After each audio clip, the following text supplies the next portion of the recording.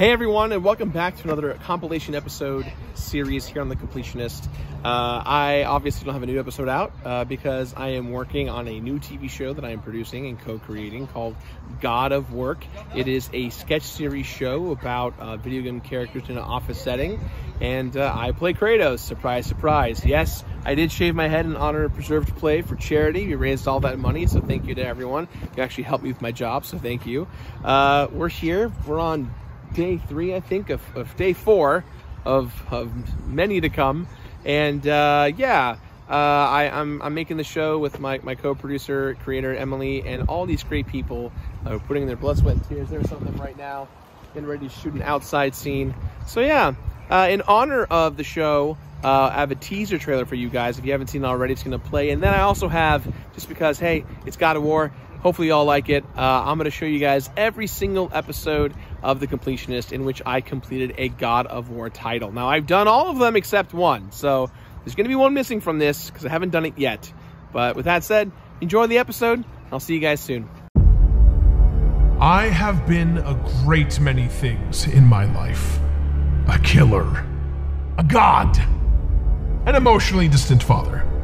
These roles have made me who I am today and have prepared me for my greatest challenge yet. Yeah! Oh! Kratos, so sorry to bother you. Just a little bit of a problem. We are out of toner in copier 2, and Scorpion and Chun-Li are sparring over who gets to print first. In a moment. Okay. I have business with the Oracle. Sorry, okay. Thank you.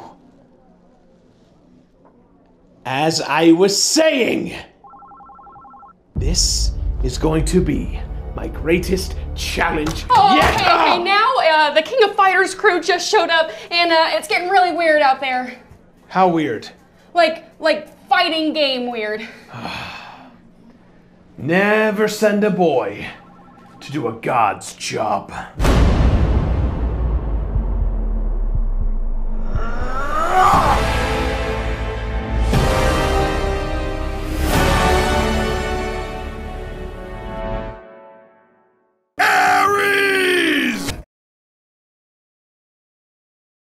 In New Game Plus, my goal has always been to revisit the best versions of the games I have already completed. However, this isn't always possible. Some games have never been updated, like ActRaiser or The Bachelor. Then there are some games which I've already completed the best versions of. This is true of today's game, God of War. It's no secret that God of War on the PS4 was one of my favorite games of last year. It took the series in a completely new and more emotionally mature direction. But with that said, we can't forget about the original God of War. This series has become one of my favorites, and I have done just about everything there is to do in a God of War game. Is that going to make revisiting this game seem stale? Let's find out when I recomplete God of War.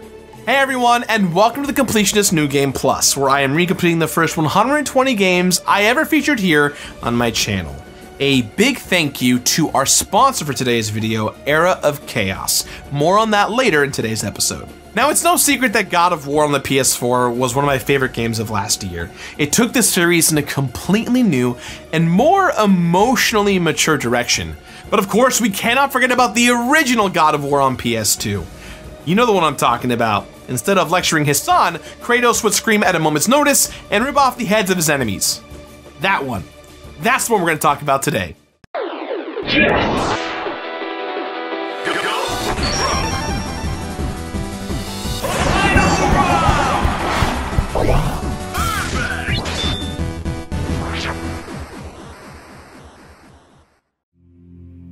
So when I first completed God of War back in 2012, I went in totally blind. I had never played a God of War game before, and I did not know what to expect. And boy, have things changed. I have now completed almost every single God of War game in the series, and I've loved every single one of them. The vicious gameplay, the epic music, and the gorgeous graphics make for an amazing action experience. But the best part of the whole series has got to be the main character, Kratos. He's easily the most badass Mediterranean protagonist in any media ever. Take that, Heracles, or as many properties incorrectly refer to him, Hercules.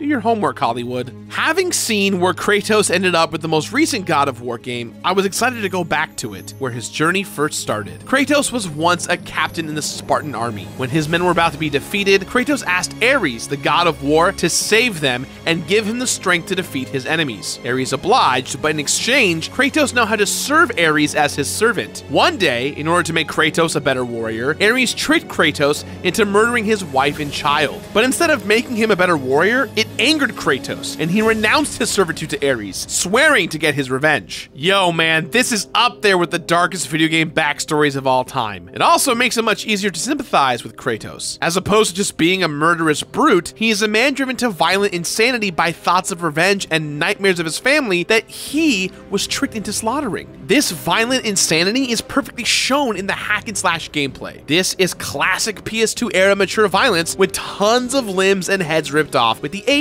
of QuickTime events. Now, this game helped define what action games would be for a long time. Just one man slashing through dozens of enemies with ease. Not that this game is easy. It is incredibly difficult to actually kill a god, and that is reflected in the difficulty of the game itself. Now, this game was tough, but it felt rewarding to go through it for all 3 playthroughs that I had to do. I had to give it a completed. But could that happen again? See, I'm recompleting the version of God of War that's in the collection on PS3, just like I did all those years ago. A lot of things have changed for me since then, including the introduction of the newest God of War, which featured some of the best combat I've seen in years. It could feel completely stale practicing being a god slayer once more. Or maybe I could just become a god with no effort at all.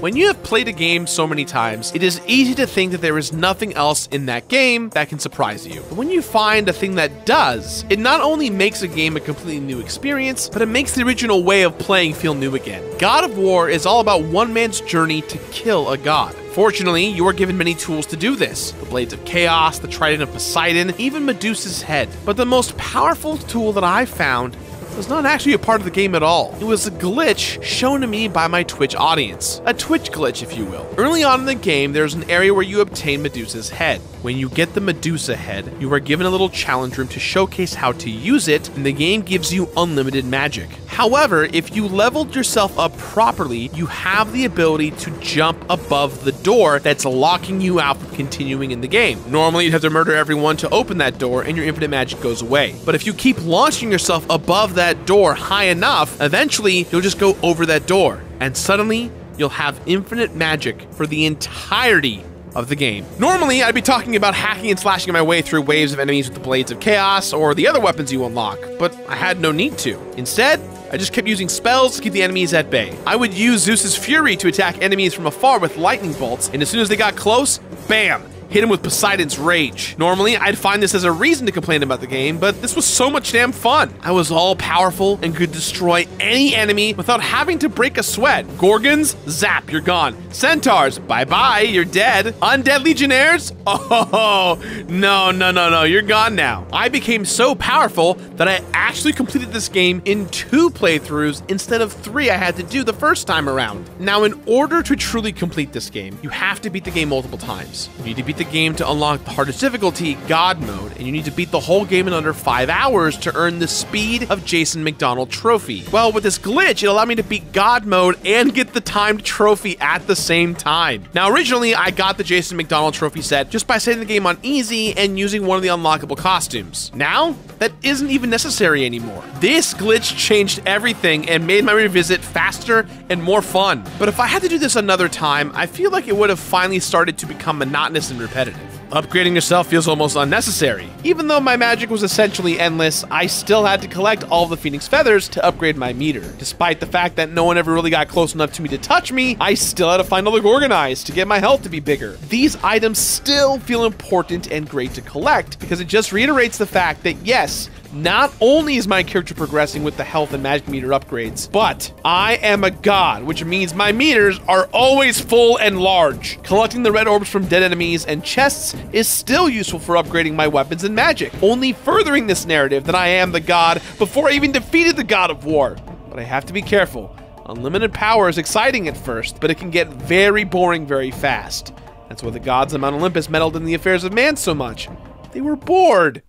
Fortunately for us, there's the Challenge of the Gods. Once you beat the game, you'll unlock these 10 difficult challenges that usually involve killing specific enemies before a time limit runs out. This would be a breeze with my newfound unlimited magical abilities, but there is no Twitch glitch for me to use in this mode, so I had to do it the old-fashioned way. Going from an almighty magical force to a mere mortal was daunting, but it was awesome. Because of the massive change from bottomless magic to limited magic, it actually became even more fun than when I first did it. The challenge changed from something I had to do to complete the game to a challenge I had to do to prove that I was worthy of being a god. And I haven't had that gaming experience anywhere else. Completing all of these challenges results in getting unlockable costumes that are useful and hilarious. My favorite one is Dairy Bastard, where you are dressed as a cow, but the ability of unlimited magic is kind of useless once you've already reached your magic potential. I was worried that revisiting God of War on the PS2 would be boring because I have played so many of the games in the series at this point, but because of a few of my helpful Twitch followers on my channel, I was able to experience this game in a completely new way. It actually made me feel like a god. Wait a minute.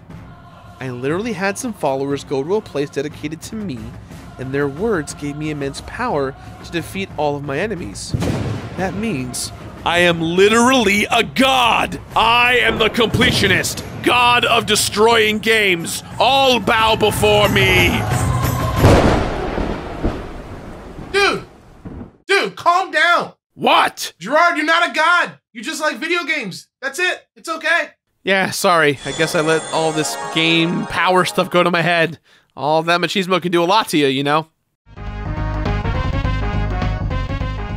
When it comes to completing God of War, it's pretty obvious what's at stake here. Get all the trophies, beat the game on the hardest setting, clear all the battle challenges, all that stuff. The nice thing is that all of it is pretty straightforward, so it's not too complicated, as long as you just keep focusing on doing what's best for you. Originally, when I completed this game, one of the biggest things for me that made the whole experience worth it was the God of War phone number rewards at the end of the game. And I still believe that those 2 phone numbers are the reasons why this is one of the best games to complete. The first phone number you find at the end of the game on your first playthrough. You have to destroy both of those statues at the end of the throne room. Don't sit in the throne room until you've destroyed both statues. Once you've done that, you've got a cryptic phone number that plays out in front of you. When you call that phone number, it goes to an automated machine in which Kratos congratulates you for finding this Easter egg and playing his game. Hilarity ensues. Now, the second phone number, which I find to be more important and more rewarding, is the one you get for completing the game on the hardest setting, God mode. In this instance, Kratos congratulates you and praises you in all of your awesome glory and abilities for getting this far. And of course, from there, we have a plethora of cool and fun costumes to enjoy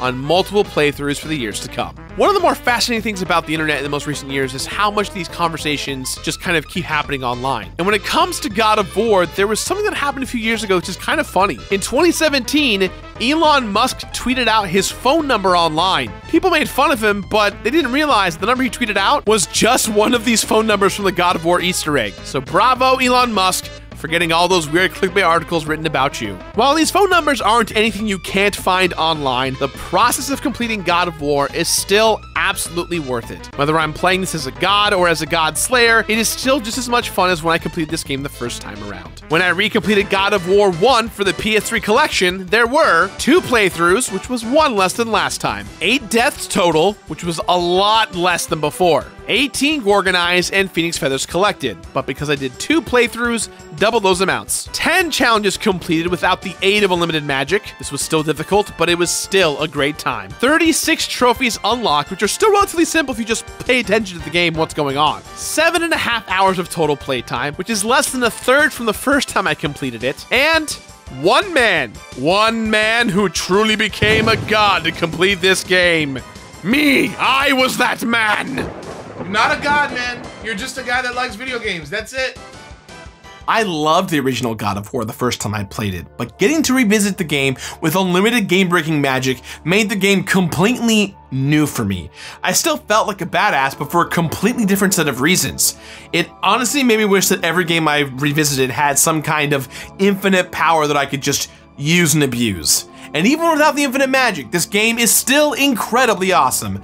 If you don't want to exploit the glitches in the game, it is absolutely still worth playing till this very day. God of War is one of the best games from the PS2 era for a reason. So, with that in mind, guys, I still give this game my completionist rating of complete it. Complete it! Aries! Yes!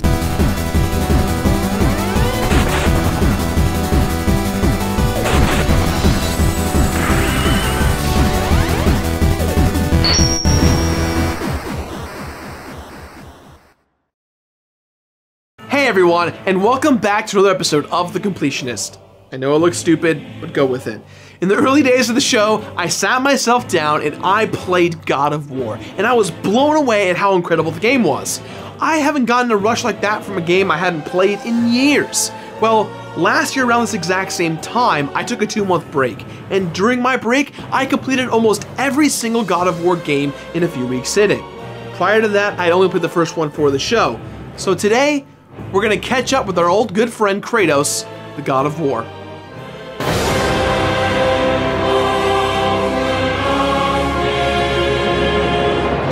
The original God of War was a critical and financial hit that put its developer, Santa Monica Studios, right on the map.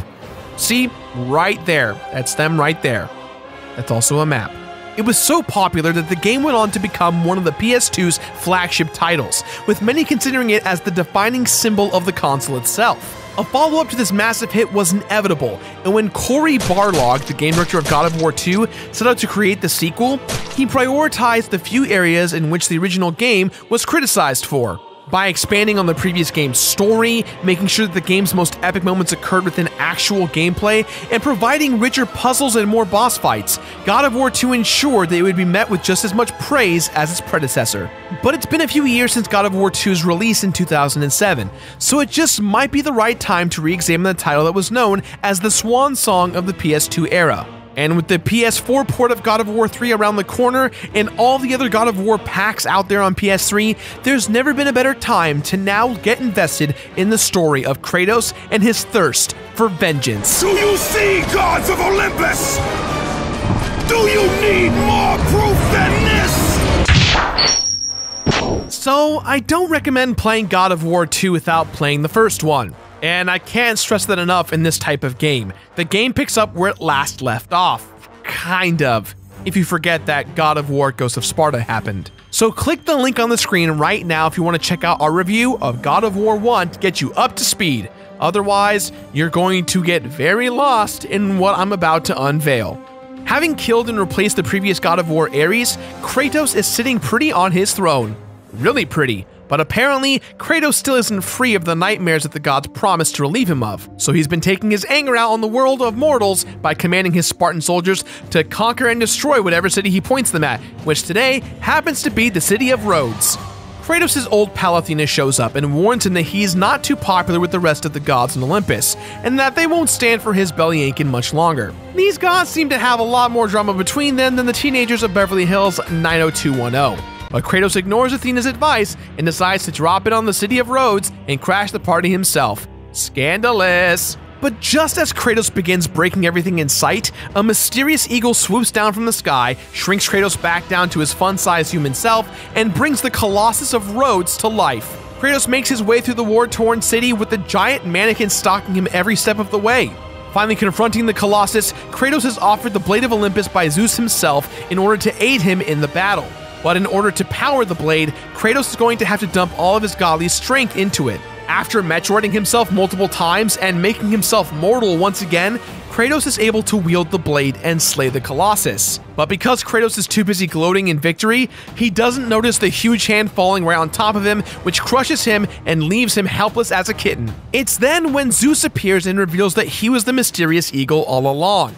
Zeus offers Kratos one final chance to swear loyalty to the gods, but when he refuses, Zeus runs Kratos through the Blade of Olympus. Oh, and just to be a dick, he also completely annihilates Kratos' Spartan army in the blink of an eye. As Kratos is dragged down to hell, he hears the voice of Gaia, the Titan spirit of the earth. Mother of the earth. She gives our crestfallen hero a much-needed pep talk, heals his wounds, and convinces him to resume his quest to kill Zeus. Once Kratos climbs his way out of the pit, Gaia explains that the only way he'll be able to bring down Zeus is to travel back in time and strike him down at the moment he betrayed Kratos. The problem is, time travel is the territory of the Sisters of Fate, who control destiny itself. And of course, without hesitation, Kratos hops aboard a conveniently located Pegasus and heads toward the Sisters of Fate. Seriously, where in the blue hell did this horse come from? Did Kratos just Pegasus jack someone? I mean, that does sound like something Kratos would do, but who just leaves the Pegasus there? Is there just free Pegasus parking in hell? I want answers! Get me the valet man! The best thing about God of War and the world it builds is that we are on the hunt for gods and titans that exist in Greek mythology. I may have said this last time, but Kratos feels like we have our own point of view in this story. In the first game, we played a man tormented by his past and wanting to end his life or suffering. Now we're a god who is betrayed by his own kind, and Kratos wants to murder everyone that stands in his path, including Zeus. For the love of God, it's Zeus, the love of gods.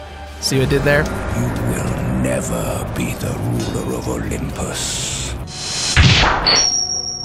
From its larger-than-life characters, to its epic set pieces, to its classy-looking locales, everything in God of War 2 looks like it was ripped right out of Greek myth. The game goes to great lengths to immerse you into its world and keep you there. It's delightful to run into and ultimately kill characters from Greek legend that you recognize. Damn, that looks just like me. The fact that so many of Kratos' weapons and abilities come straight from classic Greek tales only reinforces how much attention to detail the developers had when creating this world. For a game this old, it looks so damn pretty. Not only does the lighting help to create areas that appear atmospheric and elegant, it also helps to differentiate the vibe between the game's various locales. A city that's under siege looks appropriately different than a temple that hasn't been explored in years. Kratos himself moves smooth as silk. Every bit of you. His animations are impressively fluid, especially in combat. This PS3 port, while not as beautiful in my opinion as the God of War port, is awesome. Everything is still on par as the previous game, if not a little better with regard to level design and artistic style. For someone who never played these games before, they look great in 720p. Few franchises do the whole remastering thing well, and God of War 1 and 2 are great examples of that. God of War 2 also utilizes a fixed camera angle, which keeps the focus directly on Kratos while he's in combat. The camera also clearly displays the impressive set pieces that are often present in the backgrounds. It's clear that presenting a big, grand sense of scope and scale was a priority for the developers, and opting to make sure the camera was always pointed where it needed to be pointed was a priority. This unique type of camera also allows for nearby bonus chests to remain hidden throughout the environments, which means that many of them can only be found through careful exploration. God of War's signature orchestral soundtrack is back in full force for the sequel. During battle, the music is relentlessly grandiose, and it gets you so pumped. But when the music, when out of combat let's say, when exploring, is appropriately tranquil. Some of the best tracks in the game are the more serene ones. The sound effects are just the right amount of disturbing. When you fold an enemy in half and hear their bones crack, you can practically feel it yourself. God of War 2 is unapologetically epic. It's loud, fast, and completely over the top. But ultimately, it's a game that makes you feel like a badass while playing it. The game is so much fun that it does not matter how much of a meathead Kratos may be. Honestly, Kratos shouts every single line he says. By taking the blade of Olympus back and driving it into Zeus's heart, it holds the power I once wielded as the God of War! Stop shouting!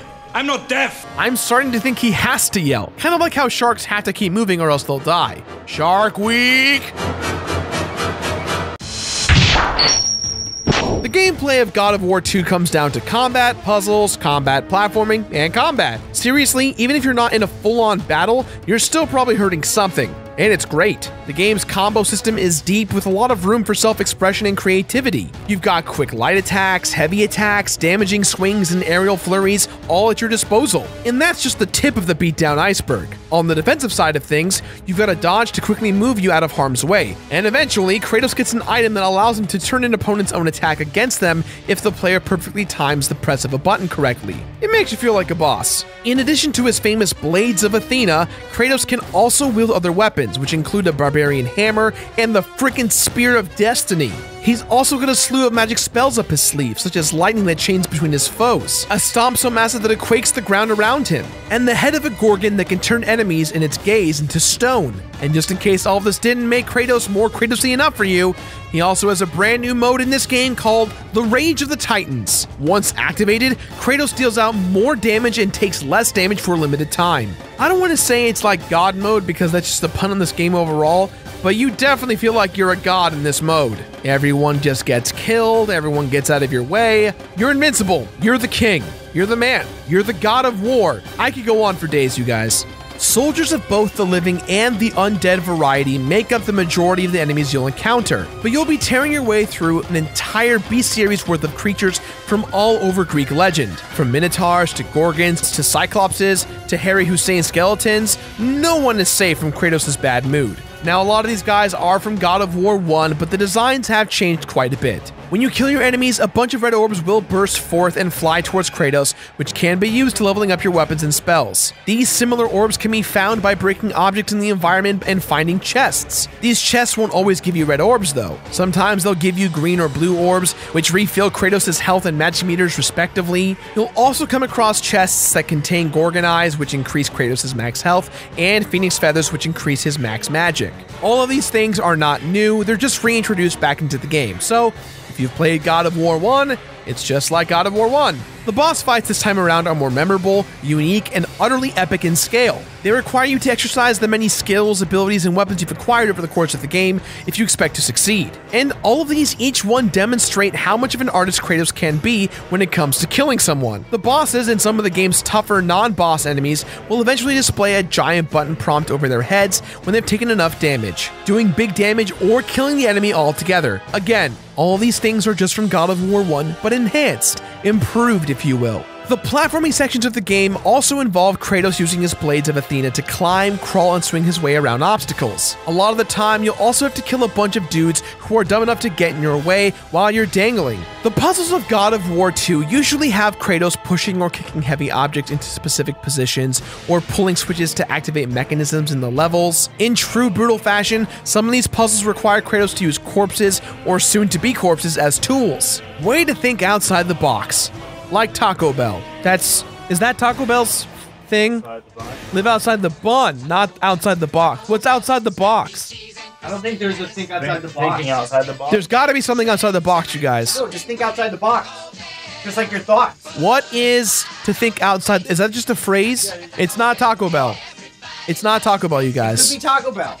It could be. Are you really gonna ask me about Taco Bell? Look, we need to eat.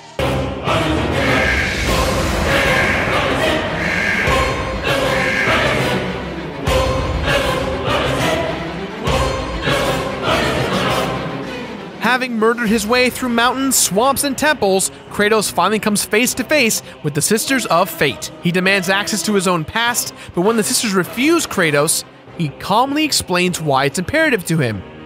Nah, just kidding. He murders them. He murders everyone, all three of them. With access to their loom chamber, Kratos finally returns to the moment of Zeus's betrayal. He manages to get his hands on the Blade of Olympus, and he and Zeus then fly high into the sky for their final battle. The first stage of the fight sees Zeus growing huge like a monster from Power Rangers and trying to zap you with lightning bolts. He also summons a bunch of ads to pester you, which turn out to be the key to defeating him. If you manage to avoid his projectiles and kill enough ads, Zeus will eventually shrink back down to your level. This time, he's ready to fight you mano a mano, or gado like the butt boy he is. He throws dash punches and lightning strikes your way, and even steals the Blade of Olympus off of you. This is undoubtedly the hardest fight in the game. Zeus hits hard, is extremely fast, and rarely takes hit stun at all. You're going to have to read his patterns and attack only when absolutely safe in order to survive this fight. Given that you're only doing damage to him every once in a while, this fight can be a bit grueling. But with patience and a little bit of luck, Zeus will fall like all the rest. In an uncharacteristic move, Kratos gives in and kneels in front of Zeus, asking him to deliver the final blow to end his life. But just as the blade is about to fall, Kratos turns to grab Zeus in his moment of vulnerability. Athena shows up, pleading with Kratos to spare Zeus. But when Kratos tries to deal the final blow to Zeus, Athena throws herself in the way. With her dying breath, she reveals that Zeus is actually Kratos' father. That's impossible! You know, I really want to see how many times we can use that Skywalker clip on the show when talking about Dad's betrayal and reveals. I think we're at 3 now. Athena explains that Zeus has been trying to kill Kratos to end the cycle of patricide that started with Zeus killing his own father, the Titan Kronos, which is what really ignited the Great War between the gods and the Titans years ago. Despite her warning to Kratos that killing Zeus would destroy all of Olympus itself, Kratos vows to murder his father, who has since flown the coop. Kratos returns to the Loom Chamber, which allows him to go all the way back in time to the moment the Titans lost the Great War. He brings every last Titan back with him into the present, and then, just as Zeus is rallying all the Olympian gods into a united cause against Kratos, Kratos invades Mount Olympus. With his new army of Titans at his side, Kratos has commanded time itself to bend his every— Oh, wait, hold on, wait a minute. If Kratos could go back to any moment in time, why would he go back to when Zeus betrayed him or back to the Great War? Why wouldn't he just go back to the day that he killed his own family and prevent himself from doing so? Wouldn't that just take care of all of his problems? He wouldn't be so tormented. He'd get a second chance. Progress. But this is a game, so I get that. Anyways, the point is, the game ends right here in this epic moment. Kratos riding the Titans into battle against the Olympian gods. Oh my god, I can't wait to play God of War 3. Zeus, your son has returned! I bring the destruction of Olympus!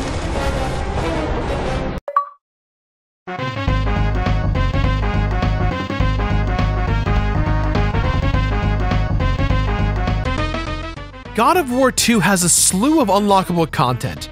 Firstly, Titan Mode, a harder version of the main game, is unlocked the first time you beat the game, along with the mode called Bonus Play. Bonus Play is basically New Game Plus, allowing Kratos to retain all of his upgrades and weapons for a brand new adventure. And by brand new, I just mean the game over again. The Bonus Play really shines because of all the special abilities that can be activated during it by using the Urns of Power.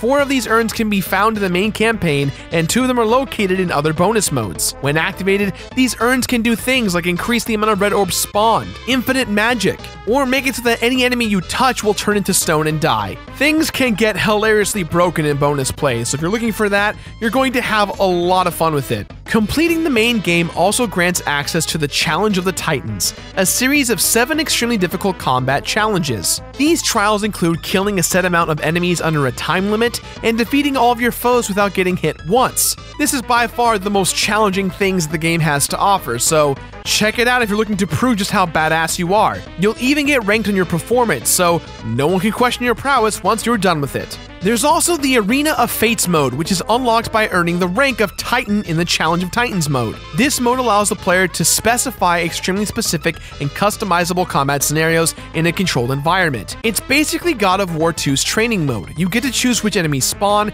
and how many of them spawn. You can even set them to continually respawn if you need to practice against that type of enemy. Kratos can also be customized, offering infinite health, magic, or rage of the Titans. Play to your heart's content. Finally, God of War 2 includes a nice amount of costumes for Kratos to wear on subsequent playthroughs. 5 of them can be unlocked by beating the game on various difficulties. Another is unlocked by collecting 20 Cyclops eyes in the main game. And the last can be unlocked by achieving God ranking in the game's Challenge of the Titans mode. These costumes range from awesome to just silly. They include things like Kratos' original appearance, a giant codfish, or being able to play as Hercules or the goddess Athena herself. This isn't cosplay. This here is cost business. Athena!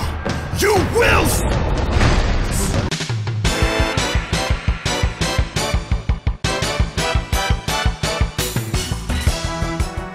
God of War 2 is a fantastic sequel that keeps everything from the original, including the difficult parts. Yes, that's right, they're back. The difficulty modes are back and they're scarier than ever. Playing through the game on the Titan setting is a big pain in the ass. And while the rewards are fun, there isn't really a point to play the game once you've completed all the challenges, and you guys get the point. But, like its predecessor, it's not that bad. The game is incredibly accessible, so with just a little bit of elbow grease, you can complete this game with ease. The sequel shines because of its story and compelling advancements in gameplay. Suffice to say, this is better than the first one, and I'm very excited to go on and play God of War 3, or Ghost of Sparta, or Chains of Olympus, or Ascension. Wait, oh, what, Ascension's bad? Oh, that makes me sad. Oh well, one day. God of War 2 is without a doubt an incredibly fun experience that more than deserves its place in PlayStation history. It consistently makes the player feel powerful and in control while keeping them immersed in the Greek mythology of the God of War universe. It plays great, it offers a lot of replay value, but if you're not into hack and slash games and you're not really a big fan of grinding for orbs or levels and getting really into the whole repetitive thing of replaying the end of the game over and over again to unlock things, this game may be a little bit much for you. So, with that in mind, guys, I give this game my completionist rating of Finna Pete It. Finna Pete It. Ares! Yes!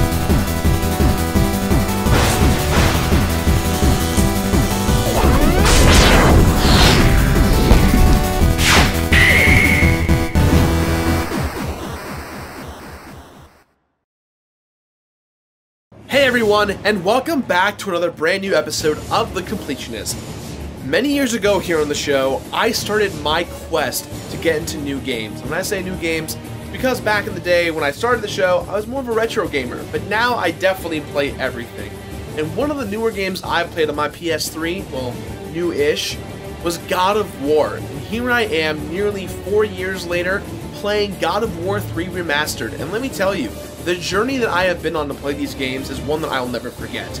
These games are fantastic pieces of media that I wish I could consume like a bottle of root beer or a wine or something like that, because it's so awesome.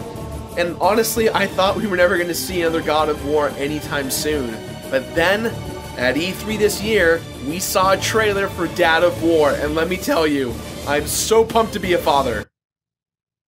So today we are diving into the final game in the trilogy known as God of War 3, remastered on the PlayStation 4.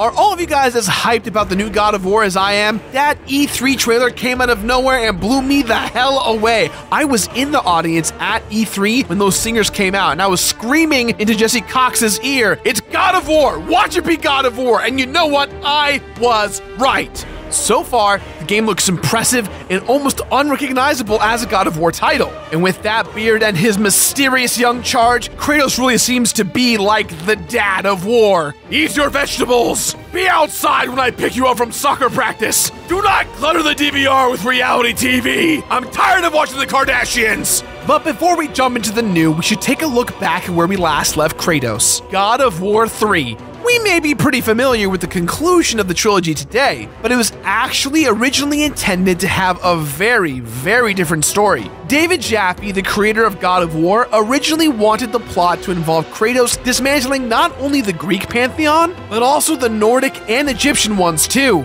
Oh, run, gods, Kratos is gonna get you! That didn't quite pan out, but when it comes to the final product, the guys at Sony Santa Monica really outdid themselves. They utilized the capabilities of the PlayStation 3 to create their most graphically astonishing and technically impressive game at the time. When God of War 3 was released in 2010, it became an instant classic, eventually getting a re-release on the PlayStation 4 as God of War 3 Remastered. And you better believe we're gonna play that version, because I love my games pretty. The upcoming God of War is going to change a lot about the series, but before Kratos officially becomes the Dad of War, it's time for one last blowout. I mean, we still have Ghost of Sparta and Chains of Olympus, but whatever. This is kind of like Kratos' bachelor party, but instead of booze, there's blood. And instead of strippers, there are corpses. And instead of a best man, there's just more blood and corpses, but in the shape of a best man.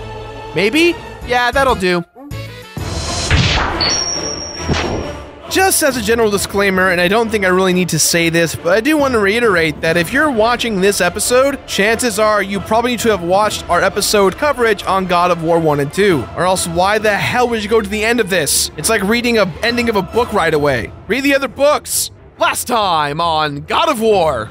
Kratos had taken his chronic omnidirectional rage and focused it squarely on his father, Zeus. Zeus tried to kill Kratos, which is a big no-no. So Kratos is now returning the favor by leading Zeus's oldest and most powerful enemies, the Titans, straight up Mount Olympus. Zeus is crapping his pants a little bit, so he's rallied a few of his Olympian brothers and sisters to play some defense. Kratos and the Titan Gaia make it to the top and confront Zeus, but he bops them both with a big-ass lightning bolt. They go crashing down to the mountainside, and Gaia manages to grasp the cliff, with Kratos holding on to her for dear life. Kratos actually asks for help, but Gaia chooses to save herself, revealing that the Titans have just been using Kratos to exact their revenge on Zeus. Which, when you think about it, is exactly what Kratos was doing with the Titans, so, you know. Jesus Christ, Zeus, when so many people want to murder you, it's time to probably reevaluate yourself, see where you are you invited to parties on the weekend? Get it together. Gaia drops Kratos like a bad habit. Bad move, lady.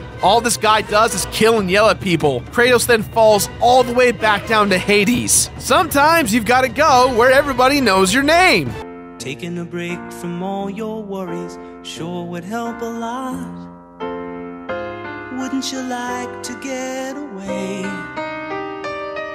While swimming through the river Styx, the damned souls within eat away at all of his cool power-ups from the last game, effectively Metroiding him. Kratos runs into his old pal/victim Athena, who advises that if he wants to destroy Zeus, he needs to snuff out the flame of Olympus, the source of Zeus's power. When asked why she'd help Kratos to kill Zeus when she previously sacrificed her life for the old man, she just shrugs it off and floats back to the land of shoddy storytelling and cryptic excuses. But not before giving Kratos the Blades of Exile. Sweet upgrades from the very beginning of the game. Kratos has got a long way to go and a lot of people to kill before he gets another shot at dear old dad. Oh, look at that. He's already started.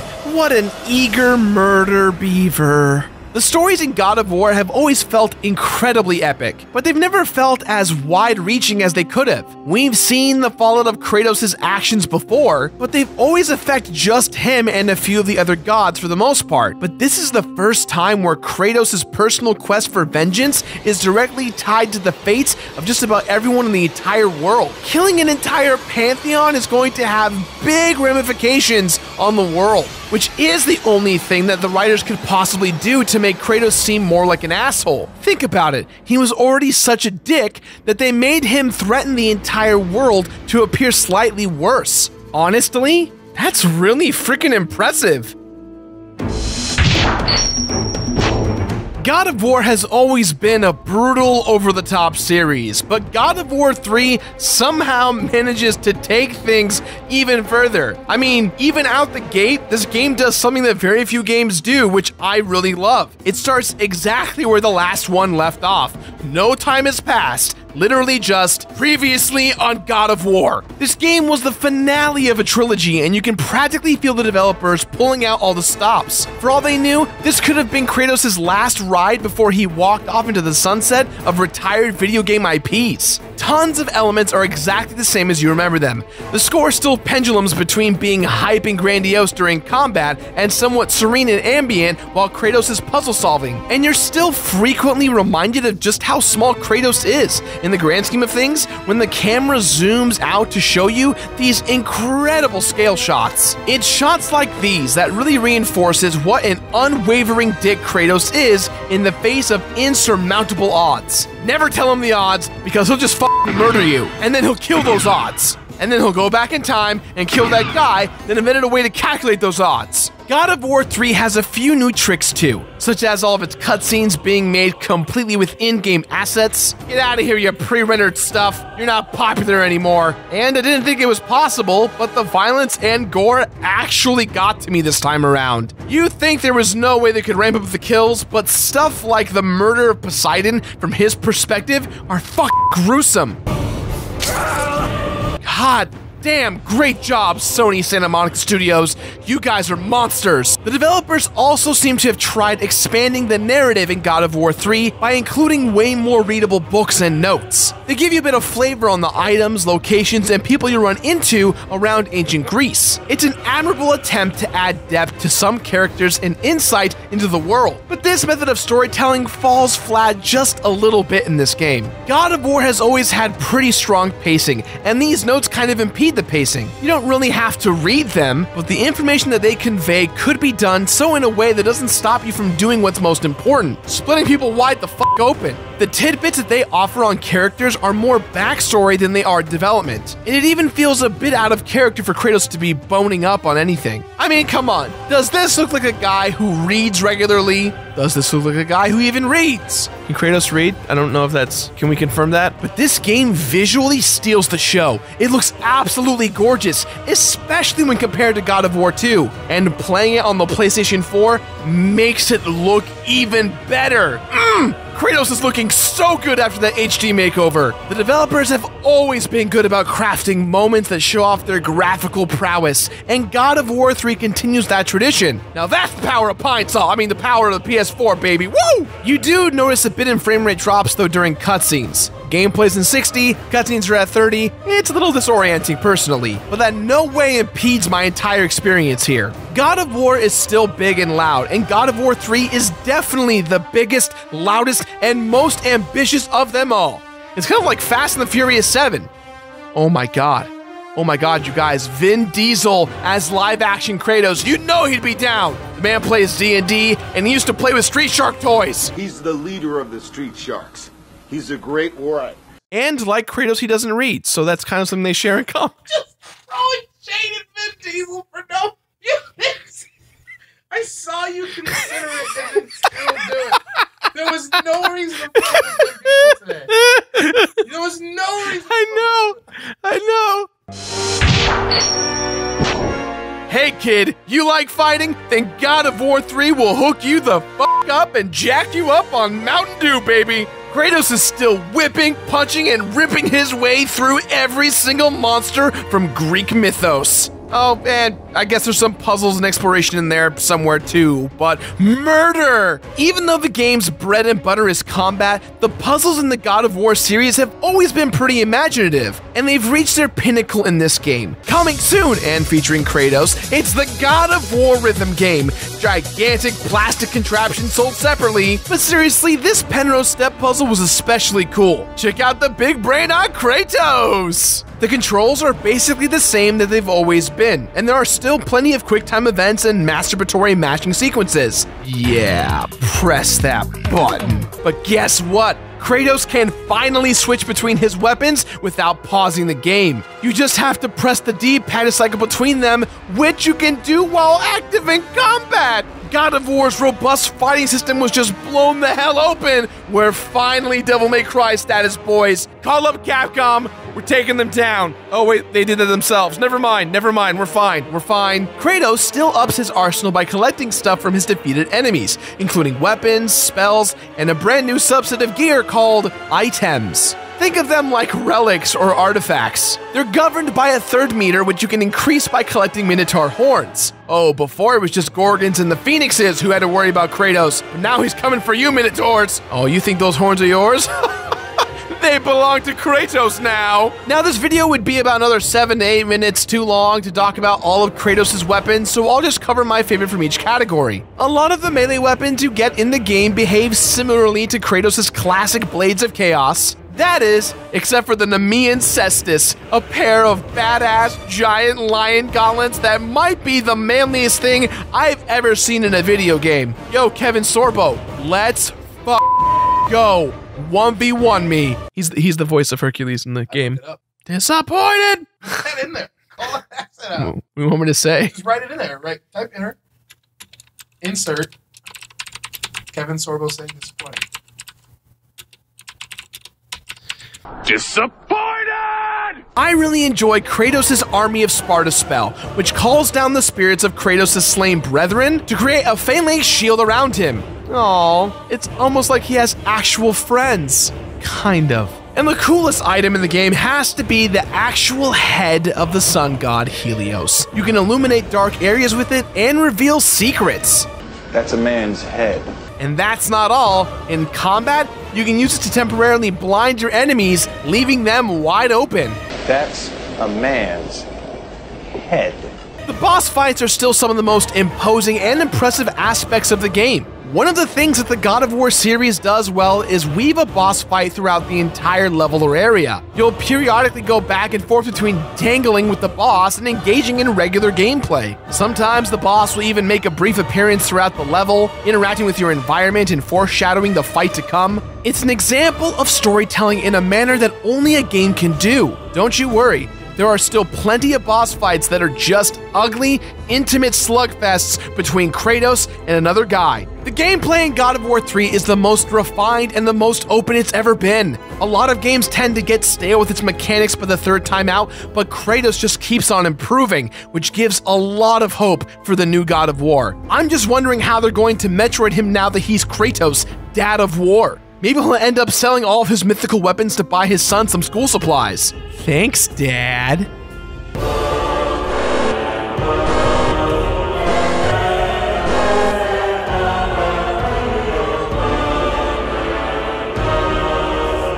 Kratos is gone and fucked up.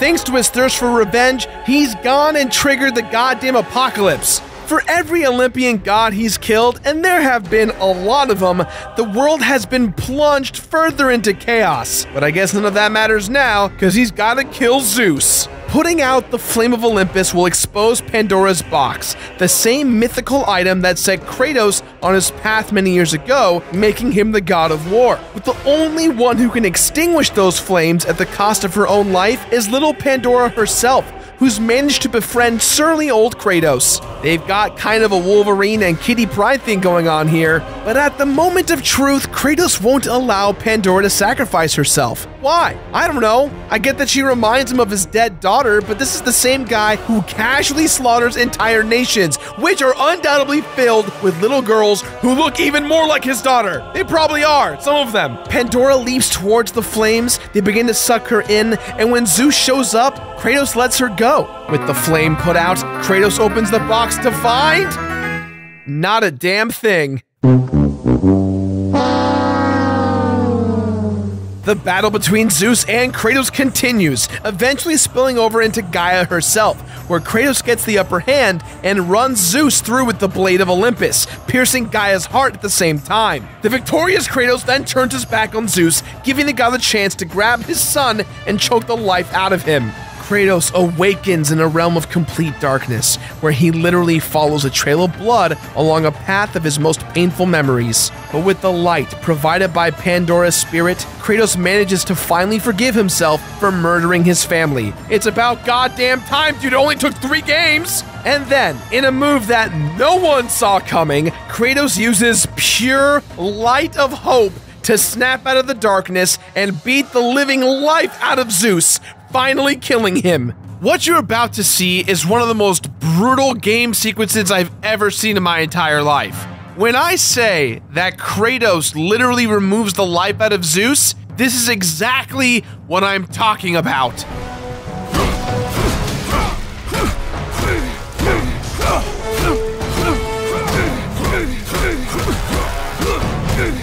Athena shows up and explains that when Kratos first opened Pandora's box all those years ago, he didn't inherit the evil and fear that Zeus had hidden in there, but rather the power of hope that she had placed there. Wow, you know, they're really trying to make a hero out of this guy at the last minute. Guys, I don't care what you do, I'm not going to forget that this guy ruins families in his spare time. He's awesome, he's just a homewrecker. Real talk, that dude makes kids cry. With no one left to kill, Kratos turns the blade on himself, releasing the power of hope to all of humanity. Or at least what's left of it, since the world is done for at this point. And then, Athena leaves him to die. And that's all, folks. Kratos is dead, humanity is screwed, and no one learned a thing.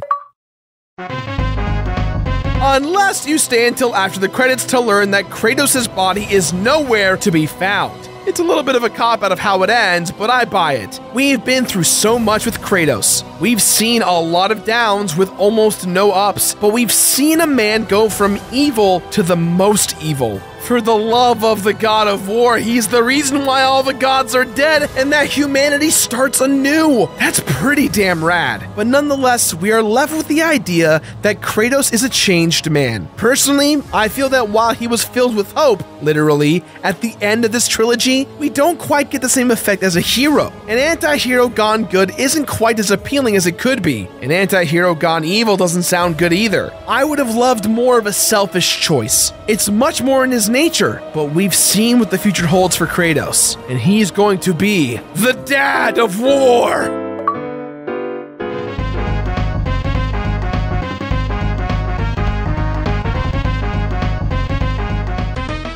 Congratulations on beating God of War 3 Remastered. You've just unlocked a whole bunch of stuff. Firstly, you'll get a whole slew of behind-the-scenes videos and in-game cinematics. Everything from character designs to videos covering the game's voice actors are yours to enjoy now that you've murdered your father. Kratos now also has some new duds to try out. While none of them are as funny as previous games, these costumes are really badass, each offering a variety of special buffs and debuffs. Now, some of these costumes were pre-order bonuses from the previous console generation, so it's nice to have them here in one game. And I hope you've been collecting those godly possessions during your first run-through, because now you can finally use them. There are 10 special items that belong to the 10 gods and Greek heroes that you encounter in the game, and they're usually found near their owners' corpses after you brutally murdered them. On subsequent playthroughs, you can activate them to switch on all kinds of cool game-breaking effects. For example, Poseidon's conch shell gives Kratos infinite magic meter, but here's the catch.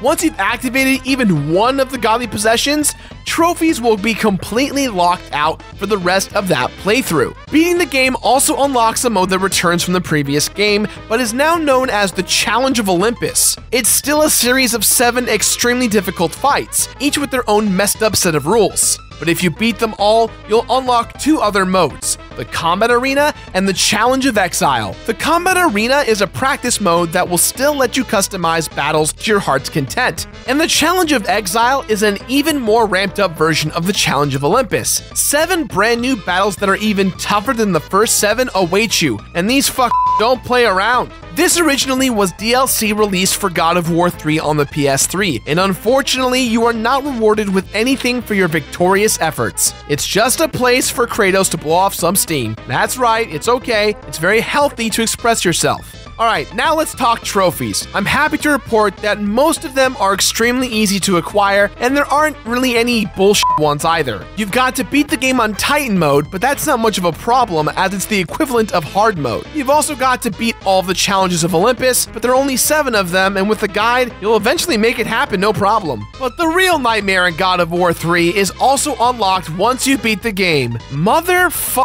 Chaos mode. It is by far the hardest mode ever included in God of War history. Kratos is far easier to hit, enemies are smarter, and even the wimpiest ones can kill you in just a couple of hits. Everything was going smoothly, just fine until you showed up Chaos mode. Everything was fine. And the worst part is, and this is the plight of doing this for a living, you don't even get anything for beating it. Not even a trophy, it's just there to taunt you and waste your time. Checklist done. But since I'm the completionist, I've gotta beat it anyways. And if you manage to unlock everything that the game has to offer, including every single trophy, you get not a damn thing.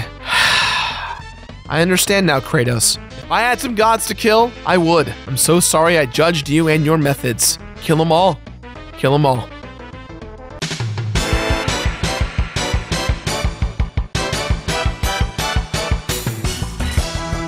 God of War 3 can be pretty tough. If you're prone to button mashing, then the late game in particular can give you some big problems, as it starts demanding that you actually use the various techniques that the game teaches you. The increased damage that you take in Titan mode only makes things worse, and don't even get me started on the horror that is known as Chaos mode. But other than that, This game provides plenty of amusement across the board, and in my personal opinion, it is my absolute favorite God of War to date. In my playthrough of God of War 3, there were 74 deaths, 4 full campaign completion runs, including Titan mode and Chaos mode, 46 hours of total playtime, 14 challenges bested, 10 godly possessions pilfered, 96 Gorgon eyes, 96 Phoenix feathers, and 96 Minotaur horns hunted, 35 trophies unlocked on the PS4 version. However, I also completed the PS3 version in anticipation of this review before the remastering was announced a long time ago, and that was another 36 trophies, totaling to 71 trophies unlocked.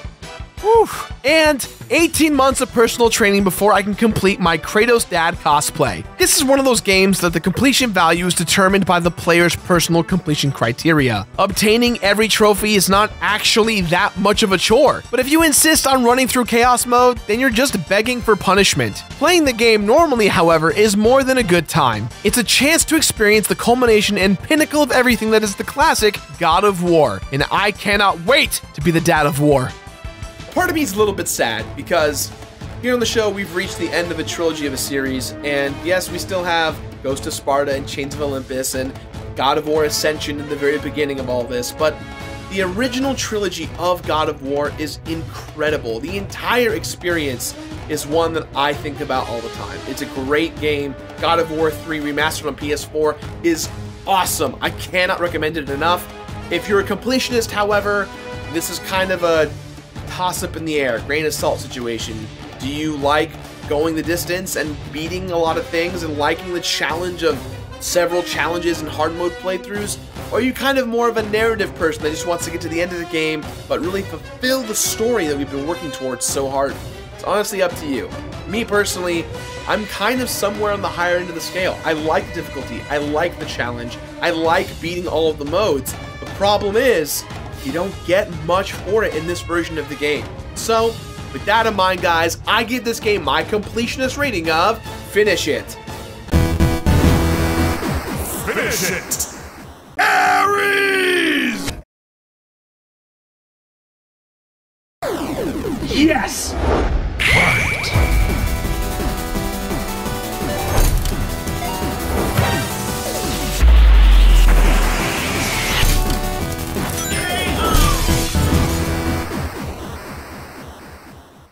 One of the coolest opportunities I received here on the show is playing games I've never played before. And many years ago, I got to play the very first God of War, and I was blown away. I played the second, I loved it so much more, I played the third, and the third ended up being my favorite one in the series thus far. And when I got to the end of that journey, I got really bummed out because there weren't really any more God of War games that I wanted to really dive into. Well, there's actually 3 more that I haven't played yet, so I thought, you know what, with E3 around the corner, hopefully more information on Dad of War coming around, I want to get back in to God of War with Ghost of Sparta for the PSP.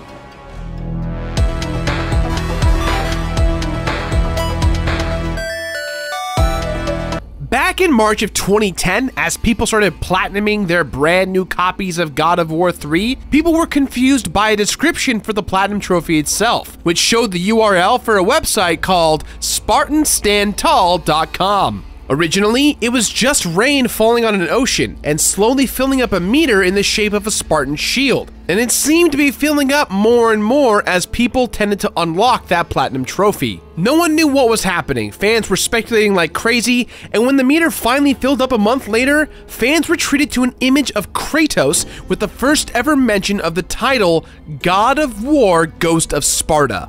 At E3 later that year, we eventually found out that this was going to be the follow-up to the very well-received PSP game Chains of Olympus from 2 years earlier. The game was going to be developed by Ready at Dawn Studios, who most people now know as the studio behind the beautiful yet frustratingly brief PS4 exclusive The Order 1886. So absolutely zero time passes between God of War 2 and 3, and the story loses absolutely no momentum right there. But between 1 and 2, the developers saw a little bit of a hole to fill in there, and honestly, I completely agree with them. Other than he was once a Spartan general, and that Ares tricked him into murdering his family in a blood rage, Ares!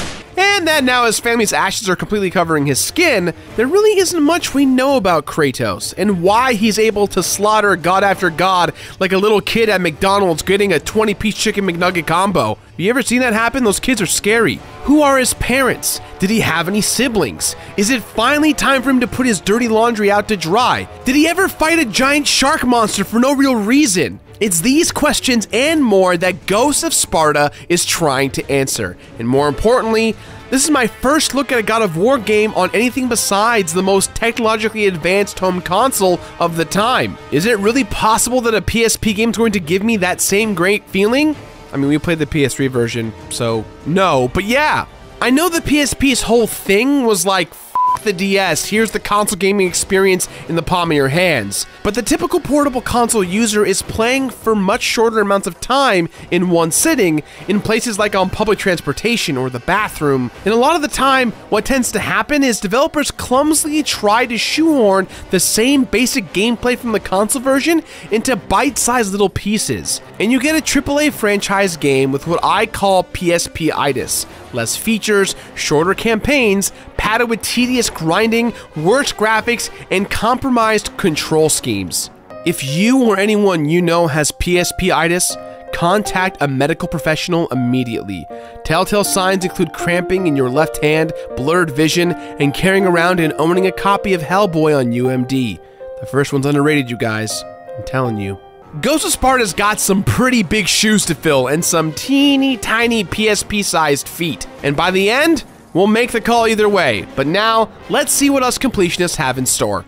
Looks like the game itself is only gonna run me about 10 hours max, probably closer to 6.5, maybe even 7.5, and I'll probably have to complete the game 2 or 3 times to account for both hard and very hard mode difficulties. And aside from a handful of unmissable plot-based achievements, some challenge modes, and a few collectibles along the way, I don't feel too worried about getting stuck in this game completely for days on end. But all that really means is that my review is gonna come down to one important thing. Is this game actually fun? So you know what? Screw it. Let's get started. Ghost of Sparta, the ball's in your court. He's on fire!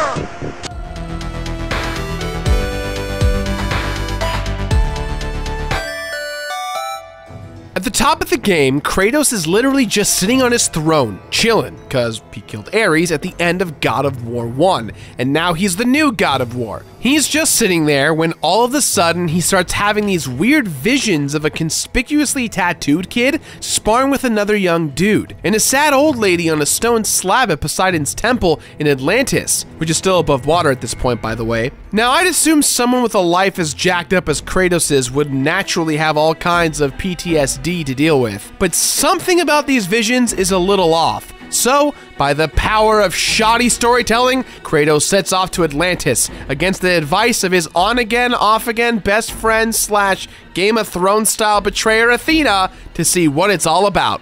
Just as he's about to arrive though, for absolutely no other reason besides sheer awesomeness, he's attacked by a giant version of Homer's sea monster Scylla, except instead of looking like an ancient Greek monster, it looks more like the shark from Maui and Sons. Kratos fights it all across the city and eventually kills it, and weirdly enough, finds his mom Callisto behind some weird fourth wall-breaking door, sitting exactly like she was in his vision. Kratos is still that stone-cold sourpuss from the first game, and it's very evident right here in this exchange. Kratos sees his mom for the first time in years. He didn't even know that she was still alive, and he's very confused about the entire situation. But she explains that not only is she alive, but his brother Deimos is as well. Kratos thought that he was also dead, but in this case he is alive and well, but his soul's being held captive by Thanatos, the god of death. Callisto almost reveals the true identity of Kratos' father, but then she begins to morph into a monster for some unknown reason, and with no real hesitation, Kratos beats her to death against her will, and then stabs her for good measure. And she thanks Kratos for his thoughtful gesture. Wow, son, you are the best. You just beat the shit out of me, and I can't thank you enough for it. Kratos may have killed his mom in cold blood, but at least now he's super pissed at both the gods and himself, just like always, and he knows what he has to do next. Save his brother we never knew existed from a lesser-known Greek god no one gives a shit about. And from there, things move pretty fast, and some of the stuff is undeniably awesome. We meet the Titan Thera, we find out that Kratos is responsible for sinking Atlantis, we find out that King Midas, yes, that King Midas exists, and yet somehow I can never really shake the feeling that we're seeing the B team all here. All this stuff is super cool, and you even get to go back to Atlantis when it's underwater and get some half-important character revelations from people like Kratos' brother Deimos. But if there ever was a memo from Santa Monica Studios to Ready at Dawn about what they could and could not do with their story, I bet it said something along the lines of, it can be cool, but put everything you play with right back where you found it. And in this case, that, unfortunately, includes Kratos' character arc as well. If we know one thing about Kratos, it's that at least at one point in time, he cared very deeply about the family that is now permanently caked onto his skin. But when he finds out that his mom is alive and that she lied to him and that he has a brother trapped somewhere, he doesn't cry or ask many questions or even really pause for more than 30 seconds to think. Instead, he just raises his voice and gets really amped on murdering gods like he always does. With Kratos sitting on his throne like he was at the beginning of the game, this could have been our chance to finally see Kratos acting as a god, and the backstory we learn about here is definitely interesting enough to have shown us a new side of Kratos the man. But instead, it kind of just feels like they leaned on the formula and hoped the game looked enough like a God of War game for people to accept it as good enough on a PSP.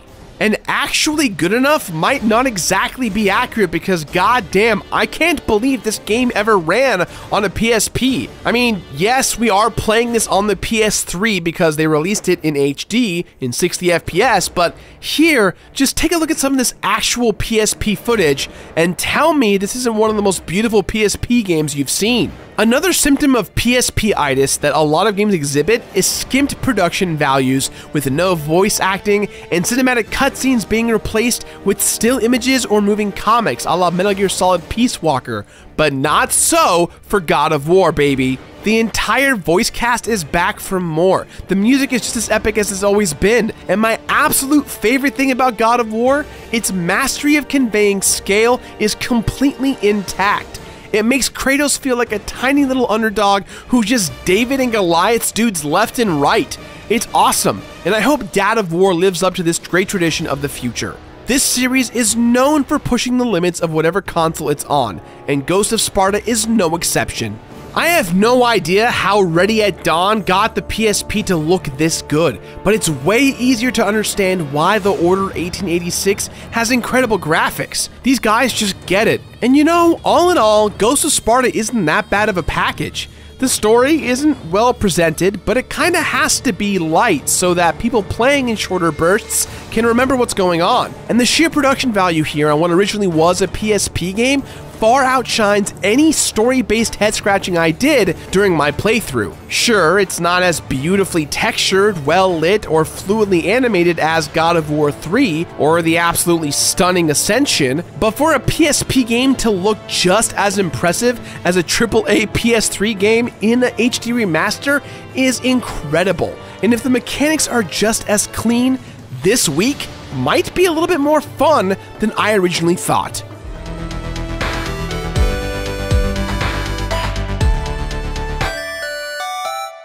Combat in God of War Ghost of Sparta is, well, it's just like every other God of War thus far. You've got your chains, you've got a few other things, the combos are the exact same, you've got the interrupts, and that's basically the gist of it. Admittedly, it probably isn't taking very many risks because, again, PSP-itis, contact your doctor now, but it does mix things up with a neat lighting your blades on fire mechanic in place of your normal armor-piercing rage mode. And since we visit Sparta in this game and get to see them completely rebuilding Ares' old temple to worship Kratos, there's also the traditional Spartan spear and shield, which works both up close and at range, just in case you want to make your best Leonidas face. It's all cool stuff, and there's less of it in this smaller package, but there's nothing really offensive about the combat here. It's just not super fresh, especially considering that God of War 3 came out earlier that same year and had so much more stuff in it. Now people will argue it's a different company, they didn't want to mess it up, they wanted to keep the game familiar, and I understand all of that, and that's all okay. The combat's not bad. bad. I actually like it a lot. It just feels like I'm playing God of War 1, God of War 2, God of War 3. It all just kind of feels the same. Some would argue that's a good thing, some will argue it's a bad thing. I'm kind of right in the middle. The level designs on the whole are pretty good, especially considering how impressive they look for what originally was a 480 by 272 pixel screen. But just like with the combat, everything's a little quicker and a little smaller. The boss fights are just a little bit less intricate, the set pieces go by a little faster, and there's just less levels in the game overall than usual. But the element of God of War that suffered the most in this abbreviated version of the game were the puzzles. I typically like the puzzles in God of War, but the ones in Ghost of Sparta are either particularly simplistic and boring, or super unclear about where I need to go in order to be able to do something really simplistic. Maybe that's just because if you're going to be playing this for 20 minutes on a train, they didn't want you to spend that whole time stuck on a puzzle. But playing it on the PS3 made much of the typically welcome, quieter parts of the game much more tedious and slowed down the typical good flow of action quite a bit. As far as actual difficulty goes, nothing was ever too crazy, though I did have my fair share of dying on very hard mode. And of the 3 categories of collectibles that you need to max your stats out, the Gorgon Eyes, the Phoenix Feathers, and the Minotaur Horns, you only need 15 of each. And there's plenty more than that in the game. It's never challenging to find them either. It's kind of like playing God of War with little PSP training wheels, where just in case your hands hurt too much or there's a scary hobo on that train, you can still grab a little trophy for participation and pretend you're playing one of the better ones back home. Altogether though, Ghost of Sparta is a pretty damn good time, to be honest. If you love Kratos and imagining yourself as Kratos as much as I do, and you're constantly on the go, who cares if the game is a little truncated? They clearly tried their best and did better than most franchises who try this. So if you were ready to compromise anyway, isn't this kind of like them knocking it out of the park? If you think about God of War and the legacy that Santa Monica Studios has created here, all they really want to do is provide stellar gameplay with a fun and exciting backdrop of Kratos and the gothic mythic world, and that is really, really fascinating stuff. At the point of this game, God of War 3 meant this franchise was over, but fans want more. Fans always want more, at least in my experience. However, sometimes too much of a good thing is kind of bad. Technically speaking, this was the last God of War game before we saw Ascension. And we all know how Ascension turned out. So for me, as far as a portable goes, Ghost of Sparta is a super solid title. It's super fun, and the gameplay, while it's the same as the others, doesn't really matter because the game is fun. Video games are fun. Reviews are weird. Video games are fun. There you go.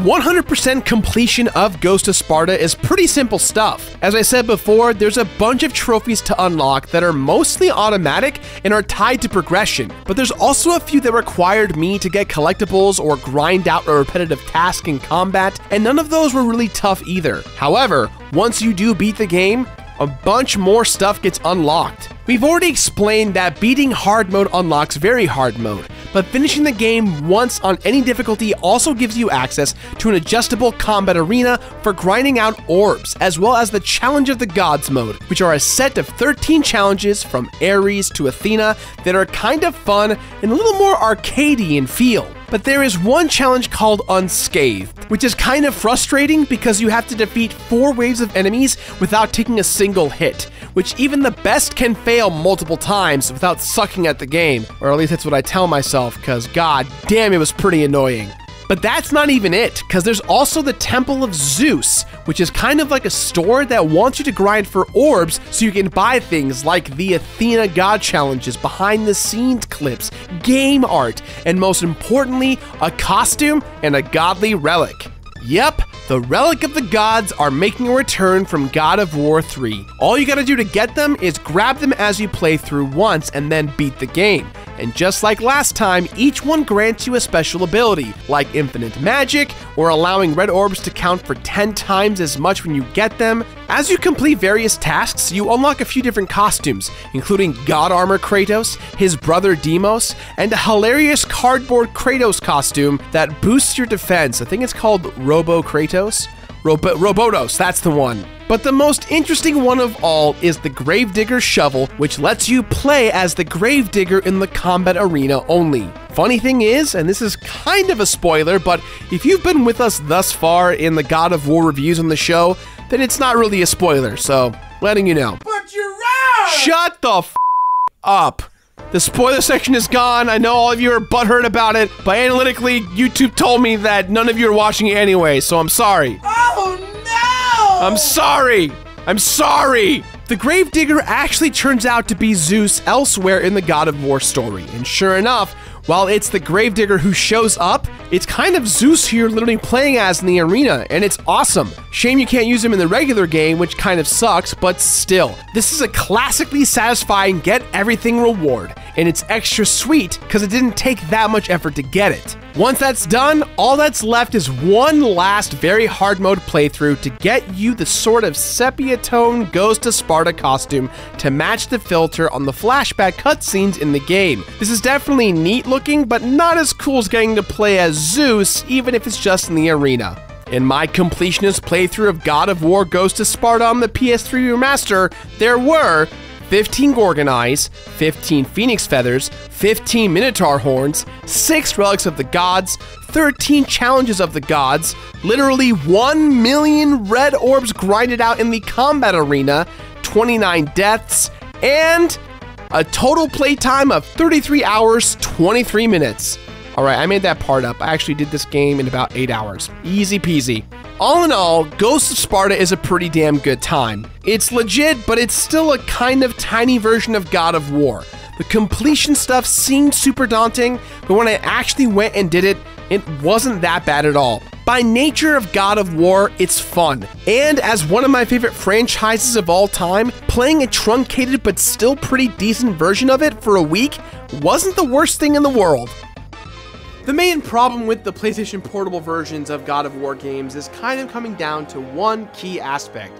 This is a small game. In fact, both of those games are relatively small, and the adventure attached to them doesn't feel small. It feels very important for our protagonist Kratos to find out more about his past and kind of where he's going in his lineage of being a god.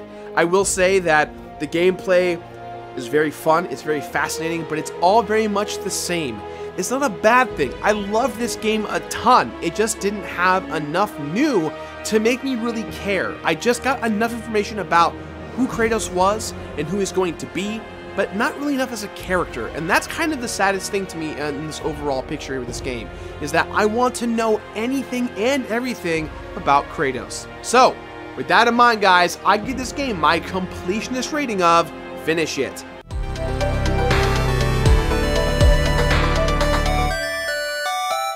Finish it! Ares! The newest God of War was incredible. It rescued a once great game series from the brink of staleness, and with overhauled gameplay and a more thoughtful and mature narrative, it launched it into a bold and revered new direction.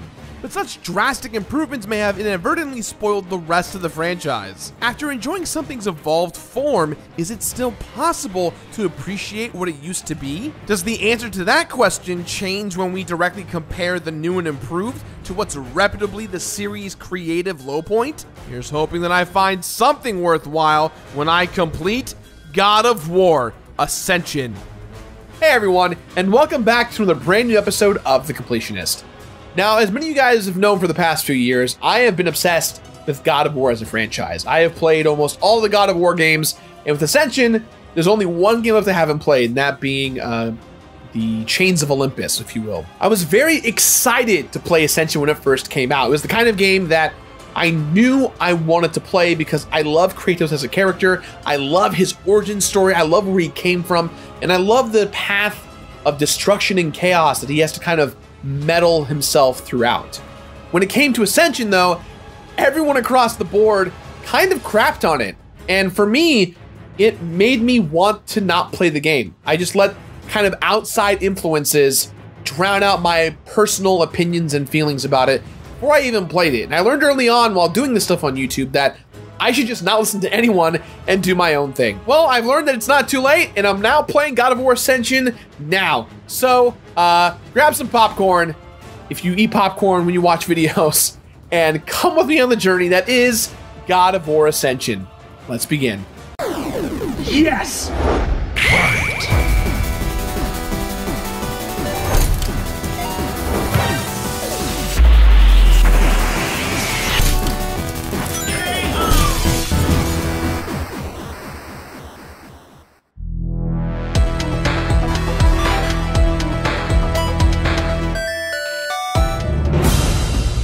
God of War 3 kind of ended the franchise. It certainly left things open-ended enough for future entries, but it definitely wrapped up Kratos' story in a nice little package. So when the people at Sony Santa Monica Studios started popping off about how the franchise wasn't over, a lot of questions were suddenly raised, which were eventually answered by 2018's Game of the Year, God of War. Is Kratos still alive?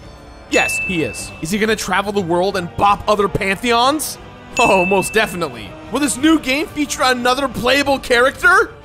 Boy, but none of these questions would actually be answered by the God of War 3 follow-up, since it turned out to be a prequel. And then there were the rumors that this new God of War prequel would include online components. And as we all know, nothing sullies proven single-player series faster than online components. But during the entire development process, Sony Santa Monica continued to assuage fans and critics that they were really being careful about how they were implementing these multiplayer elements. Now, they claimed they wanted to include multiplayer in past God of War entries, so it wasn't like it was just shoehorned in. That didn't stop reports from surfacing about the developers constantly shifting focus between single player and multiplayer. It sounded like this game didn't know what the hell it wanted to be, and that did not bode well for Kratos. But when God of War Ascension was released in 2013 for the PlayStation 3, everybody seemed to enjoy it. It got generally favorable reviews, mostly due to its feeling like just another God of War game. But in all honesty, I kind of forgot it existed. I never played it, and I certainly don't remember anyone being excited about it. So I guess it didn't exactly set the world on fire, which makes sense. At that point in the series, everyone was used to the God of War formula, which was still great, but there are only so many times you can rip apart Greek myth with your bare hands before it starts to lose its magic. So if I'm gonna complete God of War Ascension, I'm pretty sure I know just where to start: beating the campaign. There are trophies for beating this game on certain difficulties, so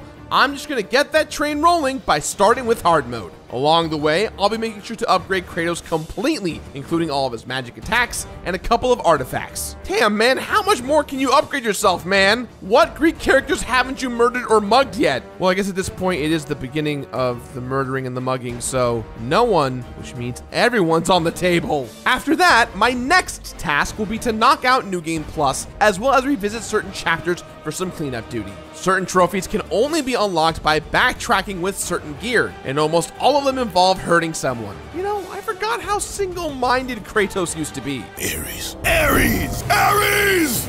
Next up, I'll be tackling yet another campaign run, but this time on Titan mode, the game's hardest difficulty. Normally, I wouldn't be too worried about the challenge, but wouldn't you know it, the word on the street is that this is the hardest God of War to complete on the hardest setting. And if that wasn't enough, there's also the multiplayer. We're talking multiple factions to level up, prestiging several times, and even some good old RNG to boot. Why in God's name have the servers not been shut down for this game by now? Actually, you know what?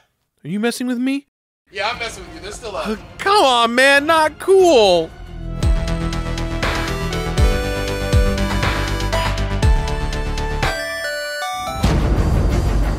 God of War Ascension is 100% the same old God of War. Well, maybe 95%. There are a few instances when it exhibits a style all its own, but for the most part, it's just another brusque and bloody trip through ancient Greece with good old Uncle Kratos. This game would be just as enjoyable as the other classic God of War games if it just weren't for that pesky law of diminishing returns. The writers kick things off by telling their story out of sequence. Bold move, considering that this is also a prequel. It's like asking your audience to juggle and eat crackers at the same time. Allow me to unravel this tangled timeline of a plot for you. Ascension takes place not long after Kratos sold his soul to Big Bad Ares, and only months after Ares tricked him into cutting up his family into souvlaki. Kratos did not appreciate that shit, So he pieces the hell out of there. But Greek mythology has these ladies known as the Furies who really get off on punishing people who break their oaths. Like, seriously, it's all they do. So Kratos is on the run from them, but in the meantime, they're able to remotely mess with his mind for some reason. Their magic fury powers bombard Kratos' brain with illusions, making him unable to trust his own senses, and subjecting him to repeated visions of that time he sliced into his wife and daughter like they were a wedding cake. Kratos is confronted by a shady dude who says that he needs to seek out the Oracle at Delphi in order to stop his cuckoo crazy head pictures. And off he goes, killing just about everyone he meets along the way. Oh, right, and the narrative keeps shifting back and forth between that plot and another one in which Kratos has already been captured by the Furies. I guess something went wrong in that journey, huh? Kratos busts out of his prison made out of a giant man and sets his sight on punishing the Furies for making him insane in the membrane. While completing this game, I kept trying to figure out why they would choose to frame the story in such a complex manner, and my best guess is that it afforded them the most ass-beating possible. But what rubs me the wrong way is that in all the time they took to avoid convention, they never made any effort to make me care about Kratos at all. It's a serious case of telling instead of showing. Just imagine if players were able to play through Kratos' last errand for Ares. It would sure go a long way in helping us understand and care about Kratos' choices. Plus, you'd get your obligatory action-packed cold open. Instead, we got a narrative that feels like a mishmash of half-baked ideas that are clearly chosen in order to avoid interfering with the already established God of War canon. Remember, if it's a prequel, nothing substantial can happen in the narrative. You can find little tidbits of lore strewn about, but they're nothing substantial, and they're hardly immersive, like scribblings on a wall in a horror game, or discovered documents in a mystery. Look, I'm not saying I hated Ascension's story, I'm saying there was barely a story at all, and to that point, I missed story time on the boat with my boy. I did enjoy the moments of pure spectacle in this game. The God of War series had basically perfected the art of epic vistas at this point, and Ascension contains plenty of moments where the sheer scale of your environments will make you stop and smell the flowers. And of course, there are several instances where the raw depictions of violence will leave you slightly slack-jawed. There's clearly someone on the dev team whose job is coming up with new ways for Kratos to kill things. And there are some cool new enemies to tear apart. It seems like they brought out the bestiary for some of these guys. We've got manticores now, and these mammoth men are— oh my god, that's his brain, my dude! Brain surgery aside, Ascension felt like one long spell of deja vu. I felt like I'd been there, done that, and seen it all before. Even the prison made out of a giant man feels like something I'd seen in this franchise before. But an enormous bug torso exploding out of a huge arm? Now that's a new one. Neat. It's pretty striking to hear Living Single's T.C. Carson as Kratos again. I'd almost forgotten how much younger he sounded back in the day. And, you know, all the yelling. The sound design can still get the blood pumping with massive explosive sounds and the ever-present orchestral arrangements accompanying Kratos' journey. But at the end of the day, I kind of have a hard time remembering any of it because I don't feel much connection to it. Ascension is like one of those movies that people make apologies for by saying things like, it's good for what it is, or you'll enjoy it if you go in with the right expectations. Well, I went in with very low expectations, and I suppose they were met, but that doesn't mean the game is worthy of praise because of it. Let's not let our low expectations create undeserved accolades. That's how we get Chappies. Remember Chappie? Remember Die-Antwoord? Die-Antwoord? How do you pronounce that? Die-Antwoord. Die-Antwoord. Die-Antwoord. Die-Antwoord.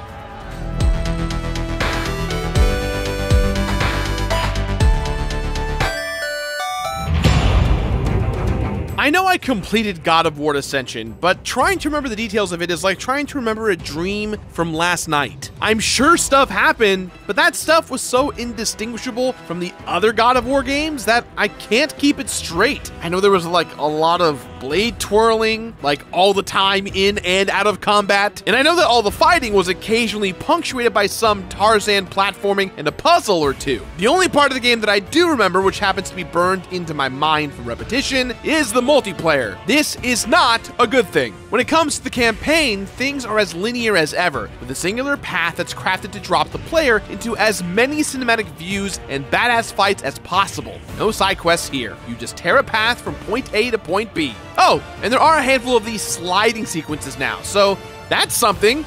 Whee! The biggest changes to the God of War formula lie within the combat. Instead of collecting a bunch of different mythological weapons and trinkets over the course of the game, Kratos can now instead switch between a bunch of color-coded power-ups for his Blades of Chaos. Each one is based on a different member of the Greek pantheon and alter Kratos' moveset in different ways, changing up his combo enders, his magic spells, and even his rage mode. You've got your roasty toasties from Ares, some frosty freeze from Poseidon, a bit of shock therapy from Zeus, and some dead people aka purple drink from Hades. While each style has their own strengths and capabilities, they don't really change up Kratos' base moveset as much as a completely new weapon would. But it does feel good to switch between the styles on the fly mid-combat. Several enemies in the game also match the color-coded element shtick, so they were clearly going for a theme here. Actually, there are other weapons for Kratos to use in Ascension, but they are temporary and you have to find them in the environment or rip them off of your enemies. On top of that, they're not even that exciting. We're talking about basic swords, spears, and clubs. No more legendary weapons from Greek myth. Now, you've got a slingshot!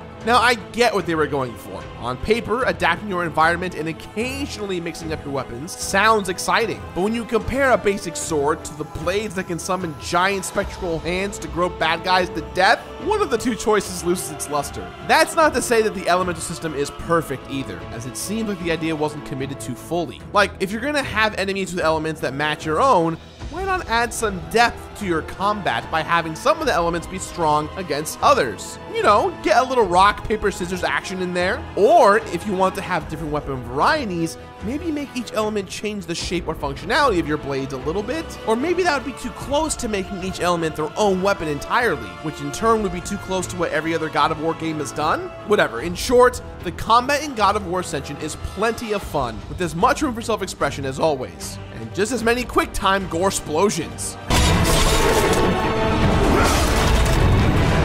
Just kind of wish they would have put more trust in their choices to shake things up. Maxing out all of Kratos' gear was just a matter of keeping my eyes open while I played. There were plenty of red orb chests right along my path, or just off that path, giving me plenty of opportunities to level up. Plus, there are certain movesets in Kratos' element arsenal that always yield bonus red orbs. So, as long as you are thorough, Kratos will definitely be all decked out by the end of the game. No fuss, no muss, no guides needed. And you don't even really need a guide to hunt down the game's main collectibles. They're called artifacts, there aren't that many of them, and as long as you're not asleep at the wheel, you'll stumble across them all. They add some cool wrinkles to the gameplay by allowing players to toggle on cheats and modifiers in their New Game Plus runs, but I guess speedrunning through New Game Plus with infinite magic and rage didn't really help this game feel less like a blur. Besides, it wasn't like my first playthrough was that tough anyways. There were a few sequences that stopped me in my tracks for a while, like a couple of elevators where they throw waves of bad guys at your face, but aside from that, beating Ascension's campaign wasn't a problem. And with the chapter select feature, going back and getting straggler trophies was a breeze too. Well, throwing 1,000 lightning bolts at a rock was a bit tedious, but definitely still easy. Now, Titan mode was a different story. This was the mode that finally made me sit the hell up and pay attention. Beating Titan mode took me a good long while, which was expected since the hardest difficulties in God of War games always necessitate learning to play without getting hit at all. In retrospect, going straight from New Game Plus, where I unga-bunga my way through with the artifact cheats, to Titan mode, where I had to be virtually perfect, may have been a mistake. The boss fights might actually be the most memorable part of this game. They're no different from the rest of the classic God of War boss fights. They just provide the biggest amounts of that spectacle that I previously mentioned. They're satisfying, just not extraordinary. And that basically describes Ascension to a T. It feels utterly ordinary at this point. Wait, let me rephrase that. This game would feel utterly ordinary if it weren't for the multiplayer mode. It definitely captures the spirit of God of War's gameplay and translates it pretty accurately to a multiplayer arena. But the sheer amount of stuff to complete in this mode invalidates every other experience before it. Once you start on the multiplayer, there is only the multiplayer. Forever and ever, amen. The more fleshed out elemental magic system is great.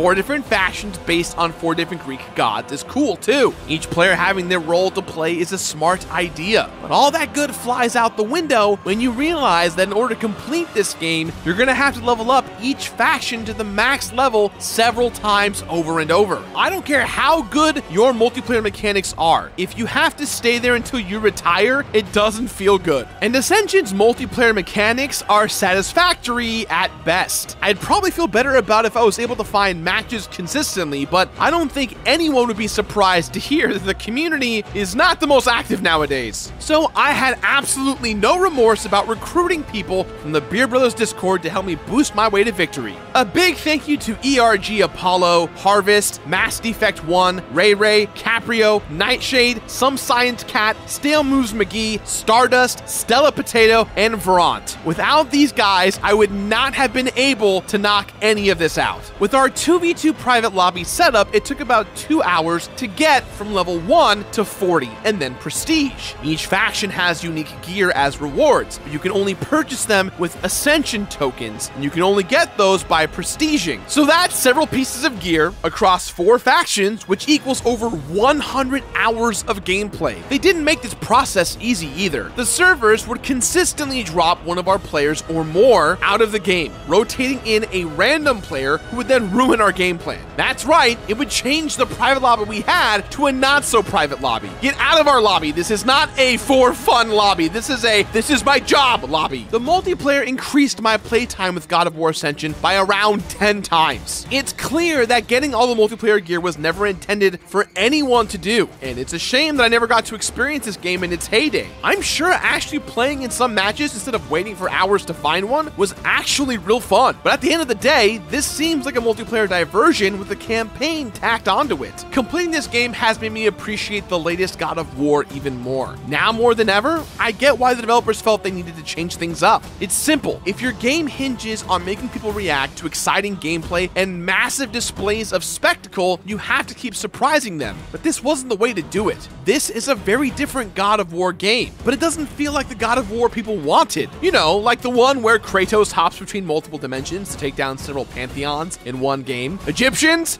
Gone. Aztecs? Bodied. Judeo-Christian God? Now that's DLC, but it'll be worth it.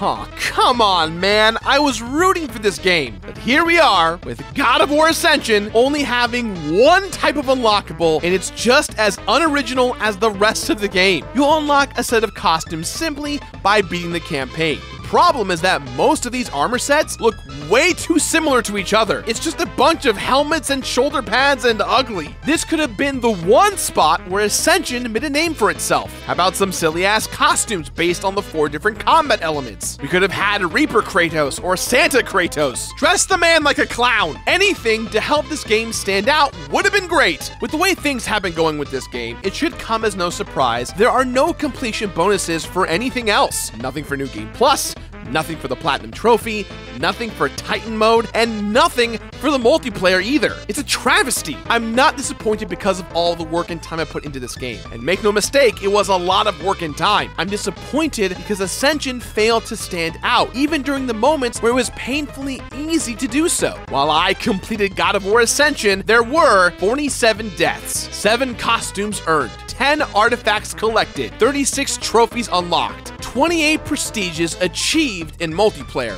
120 hours of total playtime, and only 5 years between this game's release and the release of the new God of War. What a difference 5 years can make. Despite my constantly mentioning it, I tried really hard not to compare the new God of War to Ascension, but while I played it, the new one kept creeping up into my mind. I don't think it's fair to compare the two, but it's bound to happen. We're living in a world where we've witnessed firsthand what the God of War series has the potential to be, and ultimately that makes Ascension seem a lot more flawed and uninspired. Maybe if I had completed it before this year, I would have found God of War Ascension slightly more remarkable, but I guess I'll never know. As for now, it's a game that's probably best left in the past.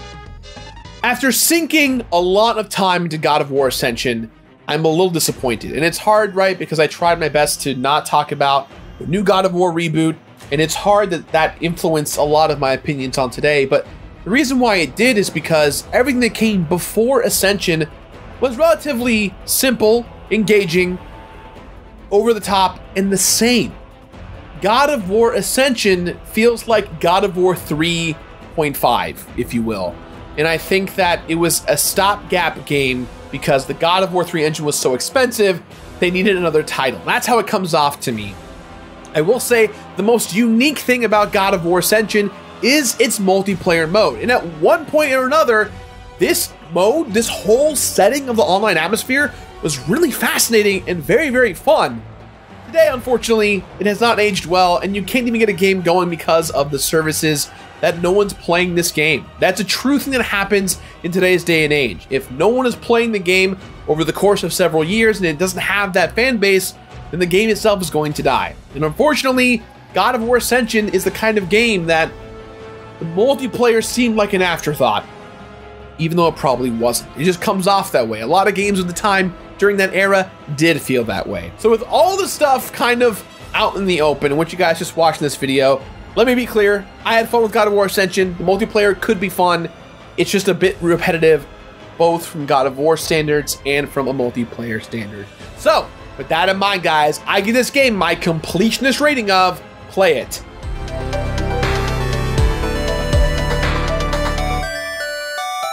Play it.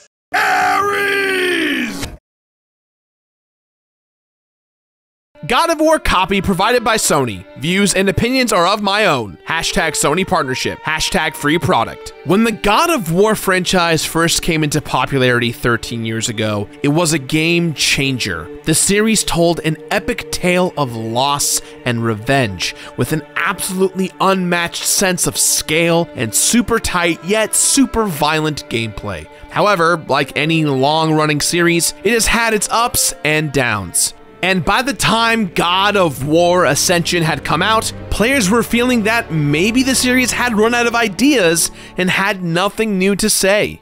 Fortunately, the latest God of War completely upends that idea. With a new and unique Nordic fantasy setting, fantastic new gameplay ideas, and a deeply affecting story, God of War revitalizes and reboots the franchise while still being a direct sequel. Discover how the series pays tribute to its past while also looking forward to the future, and see how the Ghost of Sparta makes dad bods look good when I complete the new God of War. Hey everyone, and welcome back to a very special episode of The Completionist. God of War is here, and you can bet your butt that I completed it. But before we get to that video, I wanted to give you guys a special opportunity to win a free copy of God of War. We're giving away 2 copies, one digital for the PS4 and one physical of the collector's edition.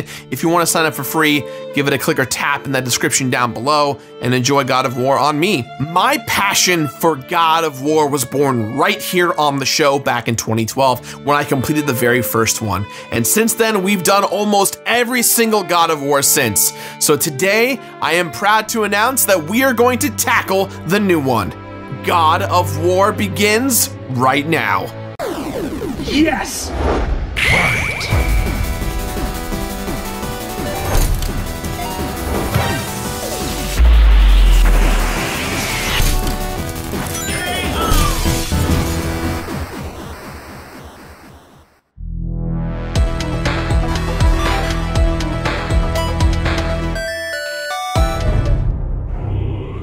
E3 2016.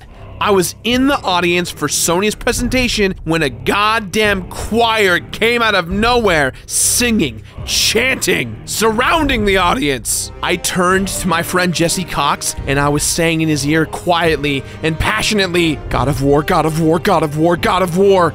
And as the curtain rose, I realized that I was right. A new God of War game was being announced, and that hype got real for me right then and there. I realized that in that moment, God of War is going to become a mature game with insane visuals, and maybe and hopefully a story that's gonna make me care about our anti-hero and possibly this boy. Now, I've been making jokes ever since about Dad of War, but I didn't realize how deep this went. Cory Barlog, the game's creative director, who's just a tiny typo away from being an awesome flame demon, had a child himself. and his perspective shifted. He now wanted to make a game where Kratos gets his chance to do things over again. What if Kratos got a chance to do things differently, better, right the mistakes of his past with a new family?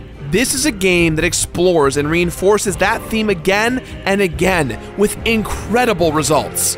After 2013's Ascension, I wondered if we'd ever see another God of War. I can see how sequel fatigue had set in for some players. People were tired of quick-time events and endless rage. While the combo system and awesome new weapons of the God of War sequels and prequels were very fun to play with, some players were starting to see Kratos as a one-note character who just needed a break. It was time to take Kratos out of Greece and in a whole new direction.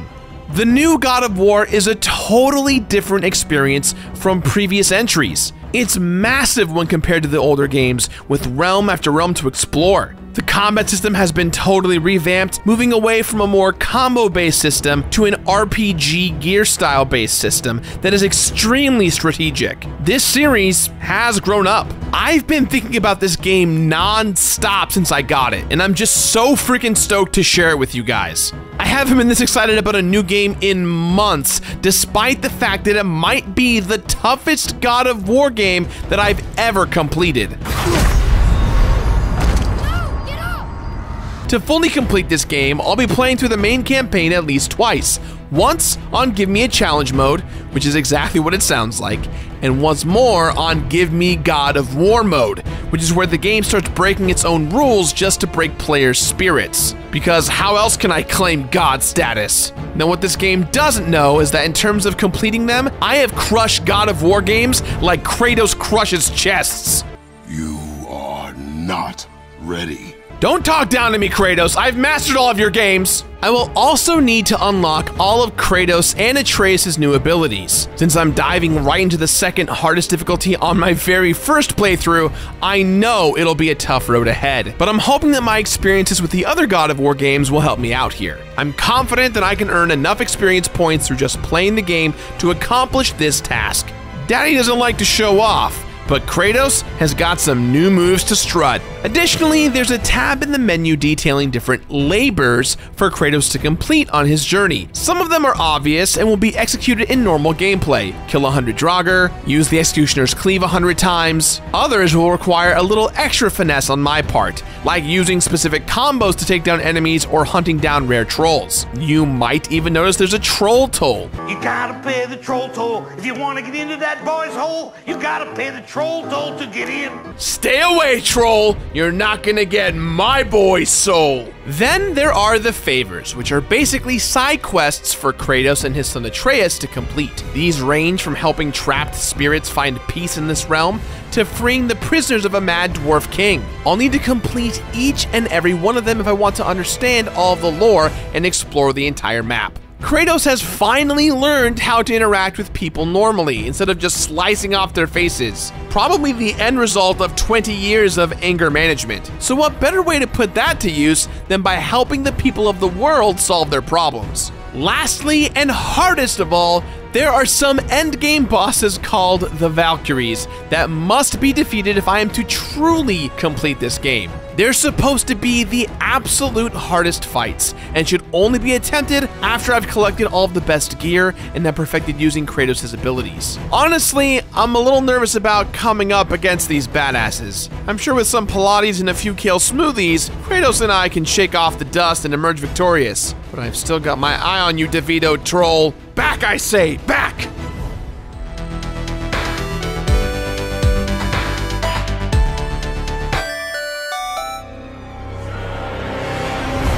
The new God of War is a massive departure from the series' roots in every conceivable way, and somehow all of these changes miraculously end up improving upon and redefining what God of War is, from the awe-inspiring visuals to the simple and yet subtly emotional story. This game is easily the most impressive God of War ever, and that's coming from someone who's completed almost every single one. Because this game blurs the line between sequel and reboot, players unfamiliar with Kratos' long history can jump right in without having to know too much. Kratos is a widower, and now he has a kid, Atreus, and a epic beard that does not have a name. That goatee from the past? Gone and replaced with this mighty masterpiece of a beard. He seems to be a changed man, living out his days much more isolated and much less rage-fueled. After a short excursion where Kratos and Atreus go hunting, Kratos is menaced by the Stranger, a man who knocks at his cabin door and starts trying to start some shit.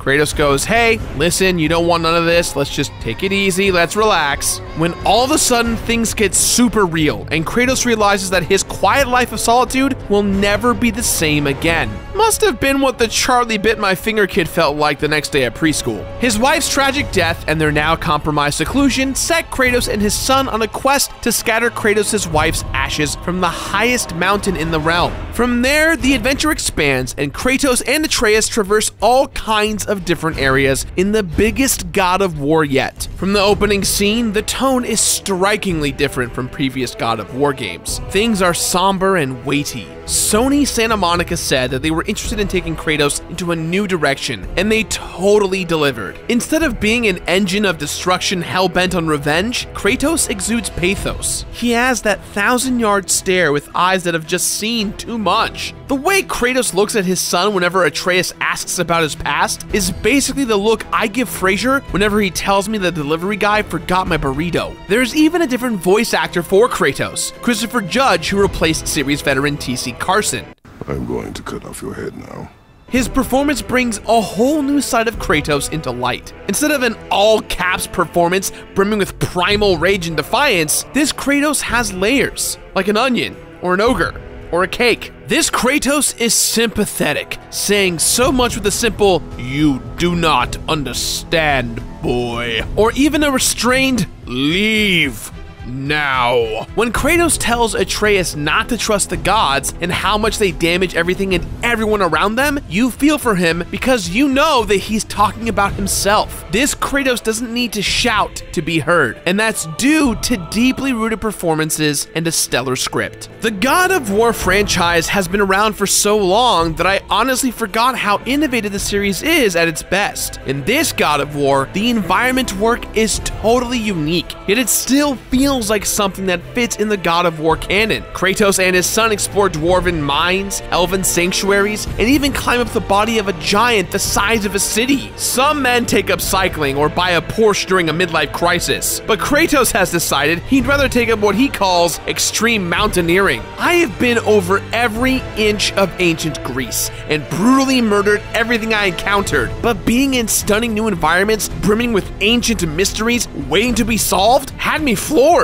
Each new location is more stunning than the last, and I don't just mean graphically, I mean imaginatively too. Although, playing on a PS4 Pro on a 4K TV didn't hurt the visuals either. There are visuals in this game that made my eyes pop and jaw drop. Fairy tale images that lingered long after I turned off the game, and a really well-defined take on Norse mythology. God of War games have always had amazing soundtracks that get the player into a very specific murdery headspace. Sony went with Bear McCreary to compose, and damn if he didn't deliver. The music is haunting, catchy, and epic all at once. There's an amazing choir element that recurs throughout that sends shivers through my beard, and something else rare shows up in the soundtrack. Silence. There are times where the music fades away almost entirely to emphasize a character moment. At least until some giant troll crashes through the trees and the music kicks back in like Kramer kicking the door down. The game introduces a ton of new systems for players to learn. The menu UI is a little dense, but it gets the job done. Each tab of the menu focuses on a different feature, like the skill tree or Kratos' armor setup. It's complex, but if you've played any sort of RPG, it's nothing unfamiliar. Even for players who aren't used to role-playing elements, the game does a good job layering those elements in and getting players used to navigating the menu. And people say that dads can't handle new technology. Kratos can read the instructions, damn it! In my first playthrough of the game on the regular old PS4, I had a few frame rate dips and drops here and there. But once I switched over to a PS4 Pro and optimized performance settings, I never encountered anything jaggy or distracting. No issues at all. And there's always something happening in this game, from flickering torchlights to a mountain-sized snake writhing over the hills in the background. I'm not saying that Sony would purposefully optimize this game for the PS4 Pro at the expense of the PS4, but Well, no, let's be real, that's probably what's happening here. What this game does technologically is obviously impressive, but what really became clear to me the more I played it was the beating heart at the center of it all. No bullshit. God of War reminded me about why I love video games. It tells a truly heartfelt and personal father-son story. You can tell that Cory Barlog wore his heart on his sleeve throughout the making of this game, and that passion and love is reflected in all the stellar attention to detail. Even the gory brutality is lovingly rendered, and the violence serves a purpose. If I had to sum up God of War in one word, it would be human. I'll let that irony sink in for just one moment, but really, I mean it. Seriously, everything in this game has a setup and a payoff. It's just so incredibly holistic and well-rounded.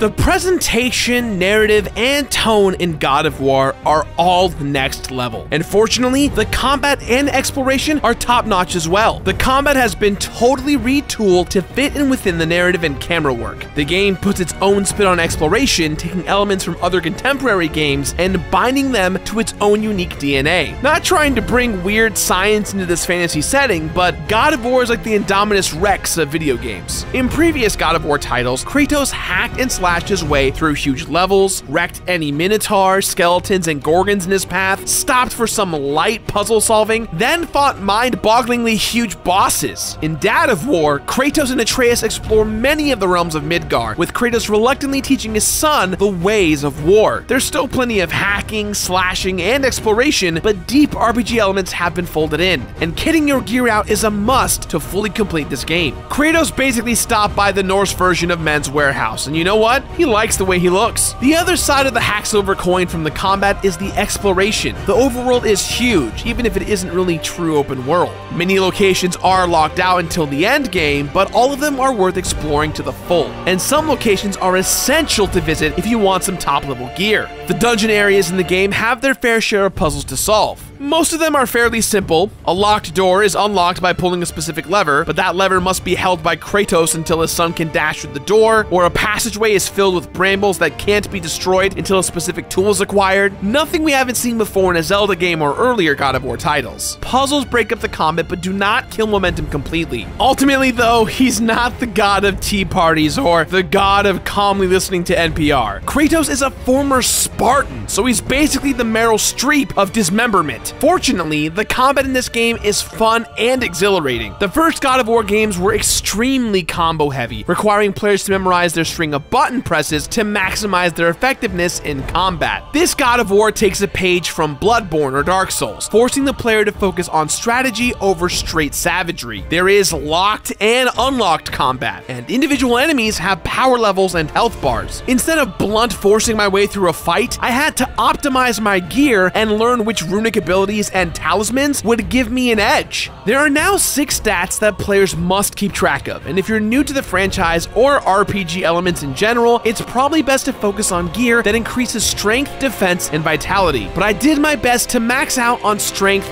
defense, runic, and luck. You might say I kept Kratos up all night to get lucky. Now these new stats are also influenced by the gear that Kratos acquires. There are several different types of armor, and Kratos' level is influenced by what you have equipped. Armor sets can be upgraded, and special enchantments can be slotted in to vastly increase combat effectiveness. It's honestly really fun to figure out what armor sets work best for your playstyle as you move throughout the game, and it marks the first time players can outfit Kratos however they like. It's mixing and matching the accessories that came with different G.I. Joes. Let's give Storm Shadow a freaking bazooka, why the hell not? The way to upgrade gear is to visit one of the 2 dwarf brothers, Brock or Sindri. They're 2 of the most memorable characters in the game, and some of the most mechanically helpful as well. You can't upgrade the axe or Atreus' bow without them, and they have this great sibling rivalry thing going on where if one brother makes an upgrade, the other brother feels compelled to top him. One ingenious new addition is the way Atreus behaves during enemy encounters. I don't know if he heard that the Best Sidekick NPC awards were coming, but he might beat out Ellie from The Last of Us or Bioshock Infinite Elizabeth in terms of combat effectiveness, healing items, and banter.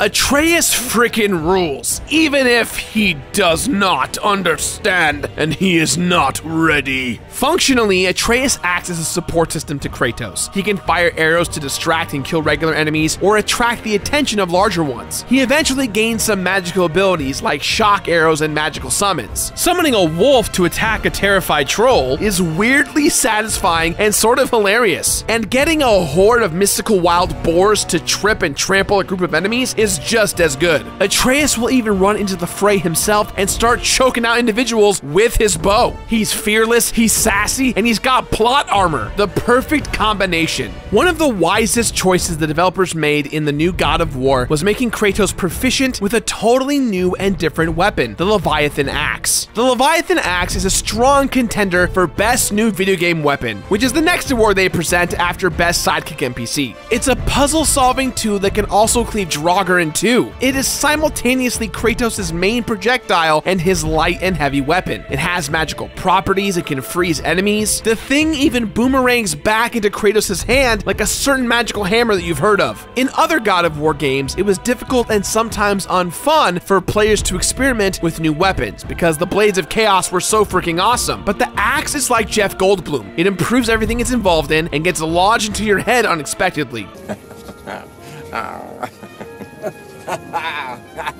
Kratos also has apparently lugged a punching bag with him and put it in the man cave because his unarmed combat skills are banana pants insane. Enemies now have a stun meter below their health bar, and unarmed punches and kicks from Kratos fill up that meter very quickly. When it's completely full, Kratos can their right up with a finishing move, triggered by getting close to the enemy and smashing R3 like it's the like button on this video. Most low-level enemies are completely ripped apart by these moves, and they're always super satisfying to pull off. Kratos also has a shield strapped to his left arm, complete with its own skill tree. Mastering blocking and parrying is absolutely required at higher difficulties. It's a welcomed addition that fleshes out his moveset. Spartan Rage makes a triumphant return too, and you know what? Even that has a skill tree. It's like Oprah dropped by and said, you get a skill tree, you get a skill tree, everybody gets a skill tree in God of War. After filling up the rage meter by dealing damage, Kratos can tap into his rage and basically turn into a superhero. He zooms across the field of battle and can rip boulders right out of the earth, decimating anything in his path. It's empowering and super fun to use. And the game isn't stingy about letting the player get a little bit of that aggression out either. Anger management was good and all, but sometimes Kratos needs to let his fists do the talking. Now, some stuff that happens in the latter half of the game completely changes the way you play. And I really feel like not talking about it actually hurts any coverage of this game. So, at this point in time, this is your last chance to avoid some spoilers. Ready? Here we go. You cannot change. You will always be a monster. I know. But I am your monster no longer. That's right, kids. The Blades of Chaos, Kratos' signature weapons from every other God of War game before this, makes a dramatic return. The blades are speedy and devastating weapons, great for mob control and inflicting tons of burn damage. All the best moves from the old games return, from the room-clearing spins to the fiery plumes that launch enemies into the air. Kratos can even impale individuals on the end of the chain, scorpion style, and bringing them forward, screaming, "Get over here!" All right, I made up that get over here stuff, but I said it out loud when it happened. The weapons come at a perfect time in the game, probably about halfway through the main plotline. Just enough time for the player to have gotten a real handle on the axe and unarmed combat, but they might be starting to have a few thousand extra experience points burning a hole in the menu tab. Because of course, the Blades of Chaos themselves have their own skill tree. Narratively, Kratos returning home to get the blades serves a purpose as well. He gave up using them when he first moved to Midgard, but kept them as a reminder to to never let himself be manipulated and chained to the will of the gods. By using them of his own free will for a noble purpose, he's proving to himself that he is in control and not some mindless rage monster. It's a great moment and all the more impactful if you're a fan of the series. I'd like to call it an oh moment. The entire time leading up to this, I couldn't stop myself from grinning and laughing maniacally. This is what I also meant when I say that the game makes setups and has payoffs. It's a Chekhov's gun scenario. When Kratos casually wraps his arm guards in the very opening scene of the game, it's setting the player up to pay attention. The information is right there in the beginning, and the payoff is mwah, sublime. I told one of the writers on this team that one of my secret hopes was that the Blades would make a return, and when they did, we both shared an oh moment. As for the bosses in this game, they're fairly unique, with the exception of the totem pole carrying trolls, who are sort of like different colored mini bosses in any given area. The big bosses at the end of a level require a mix of pattern recognition, puzzle solving skills, and combat prowess to overcome. Some are merely Kratos sized, and some are screen filling monstrosities, but they're all varied and fun to match up against. One more big change: the camera work. Something God of War games have always handled really well is scale. Kratos would be fighting the Colossus of Rhodes or climbing up the side of a Titan, and the camera would pull back to show just how small Kratos was in comparison to the odds he was facing. That made the player feel like an enormous badass by making each victory feel like scaling a mountain or truly overcoming impossible odds. In God of War 2018, things get a little more intimate. Instead of pulling back and giving the player a view of the whole room, the camera is locked over Kratos' shoulder. The man takes up probably an entire fifth of the screen. This makes the action feel even more intense and brutal, yet still very cinematic. It's almost like the entire game is that incredible single shot scene from Children of Men. I'm honestly not somebody who gets really jazzed about cinematography stuff, but this game made me appreciate it so much. The camera work helped the story and the gameplay in equal parts. While the user interface is pretty logical overall, the one thing I didn't love was the map. It looks pretty, a top-down view of an old-timey mythological map, but in practice, it's pretty unhelpful for orienting. It's essentially a giant checklist for collectibles. It looks cool, like a neat diorama, but it doesn't really tell you where you are or where you're going. I just chalk it up to Kratos really stepping into the role of a dad and never asking for directions. What ended up being extremely helpful during exploration portions and for finding collectibles and loot was the witch's compass, because basically I learned quickly that if I was at a fork in the road and the compass told me to go west, I almost certainly found treasure if I headed east. You can turn the compass off in the HUD if you want a more immersive experience, but it's essential for helping find all of the precious goodies throughout the land. Lord knows I need my goodies. Completing this game on Give Me a Challenge and then again on Give Me God of War honestly made me enjoy the game so much more than if I had played on an easier difficult setting. Yes, the first several hours are excruciatingly painful because Kratos doesn't have any good gear or skills to mess up the competition, but like a fine Russian massage, you get used to the pain after a while. There was a period of a couple days where I really felt like I wouldn't be able to make it through the game on the hardest difficulty, especially since once you start Give Me God of War mode, you're locked into that mode and cannot bring the difficulty down ever again.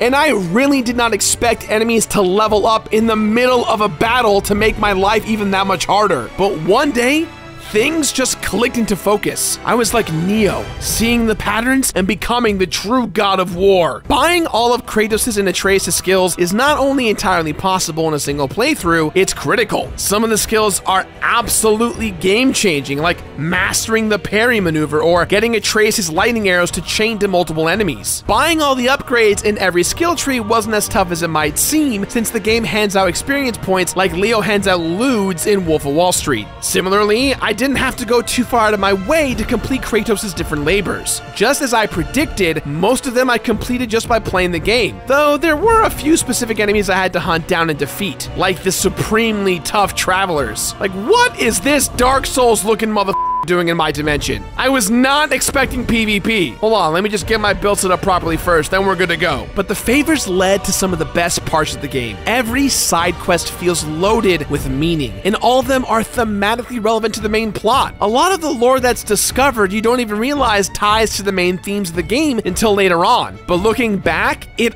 all resonates beautifully. Fathers and sons, betrayal, distrust, redemption. Favors are where so much comes together. And the rewards for finishing the favors aren't bad either, ranging from incredibly decked out gear to heaps of hack silver and experience points. I don't want to jinx anything for future games, but I feel like video game side quests lately have become amazing. Once I purchased all of the skills possible and used the rewards from completing labors and favors to upgrade my gear, it was time to face the 8 corrupted Valkyrie warriors locked away in hidden locations. This nearly broke me. Unlike any other fights in the game, each Valkyrie has a unique pattern to test Kratos' mettle, but fighting them is the absolute most single badass thing to do in God of War. It feels like a final exam where if you don't get an A+, you get served a screeching death. Once again, I have to emphasize, I'm extremely impressed with how these endgame fights tie into the overall narrative. All in all, moving through the world of God of War is interesting and fun, cribbing from Zelda and a little bit of Dark Souls to create its own unique blend of exploration, loot finding, and bone-crunching fighting. The combat is tight and viscerally satisfying, with a ton of elements that make it feel unique. The systems feel deeper than the Lake of Nine, and mastering them will make you feel like a deity. Each gameplay element feels handcrafted to deliver a memorable experience. Trust me, the beard in this game will not steer you wrong.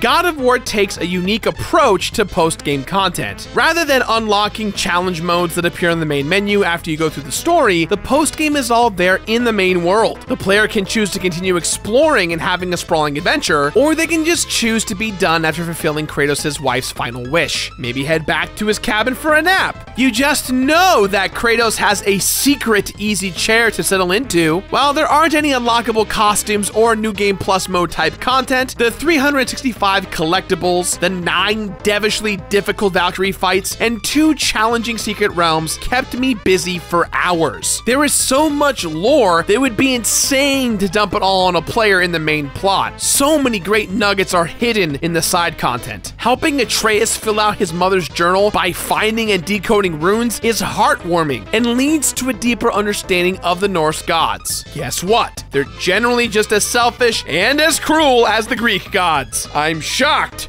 Shocked, I tell you. Now, as the days go on and more people are playing God of War, they're finding secrets and fun little side quests. And more specifically, the one that I really enjoy is the one regarding the Collector's Edition map.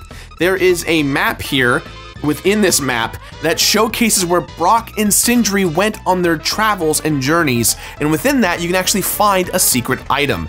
God of War is also filled with Easter eggs about Infinity War, the new Avengers film. So there are a lot of fun things within the realm of God of War that are recent and from the classic games of old. With regards to the map that comes with the God of War Collector's Edition, this secret was found out from the community online. On the map, there's actually a message written in runes. This message translates to a location in which Sindri and Brock travel to.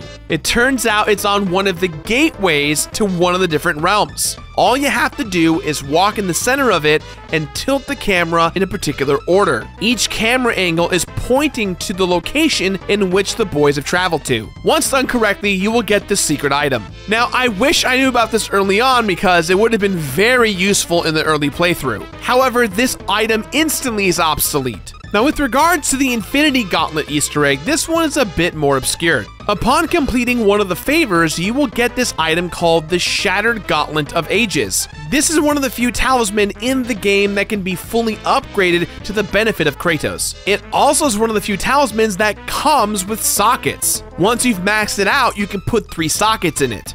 There are actually 6 different enchantment stones that you can put in the gauntlet. The Asgard Shard of Existence, for example, acts as the Reality Stone, whereas Ivaldi's Corrupted Mind is the Mind Stone. The use of the Shattered Gauntlet lets you kind of do this cool slowdown time punch that has a slight AoE ripple effect. However, if you equip 3 of the enchantments that line up with the Infinity Stones, you will launch projectiles out of the gauntlet. pretty freaking cool stuff. The two endgame realms, Niflheim and Muspelheim, are unlocked by finding special ciphers that Atreus can use. The realms are challenging areas that allow you to get amazing gear and are also home to a Valkyrie fight each. These were definitely some of the more difficult zones for me to conquer, especially Niflheim. It's a maze completely filled with mist that drains Kratos' health, and the enemy layout and boss layouts are all random every single time, making it difficult to navigate and farm for the materials that you need. A little poison mist ain't gonna stop me. I need the best gear in this game so I can impress the other dads at soccer practice, and they're all available right here in Niflheim. You may be confused, as earlier I said 8 Valkyrie fights, then 9 Valkyrie fights. The reality is that once you kill the 8 Valkyries, you must bring their helmets to the Valkyrie Council. After you put their helmets on each of their thrones, you then have awoken the Valkyrie Queen. The Valkyrie Queen is the secret final boss of the game. The Valkyrie Queen is basically all the Valkyries combined into one evil badass being. All the moves from before are all right here. Single-handedly, this boss took me 5.5 hours to conquer. I was going insane as I was playing this fight, but I was so focused. I was in there. I was getting stronger. And by the time I conquered her, I felt like a god!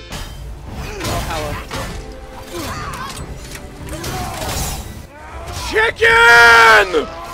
Barbecue sauce! Give me those wings! All you can eat! Give it to me!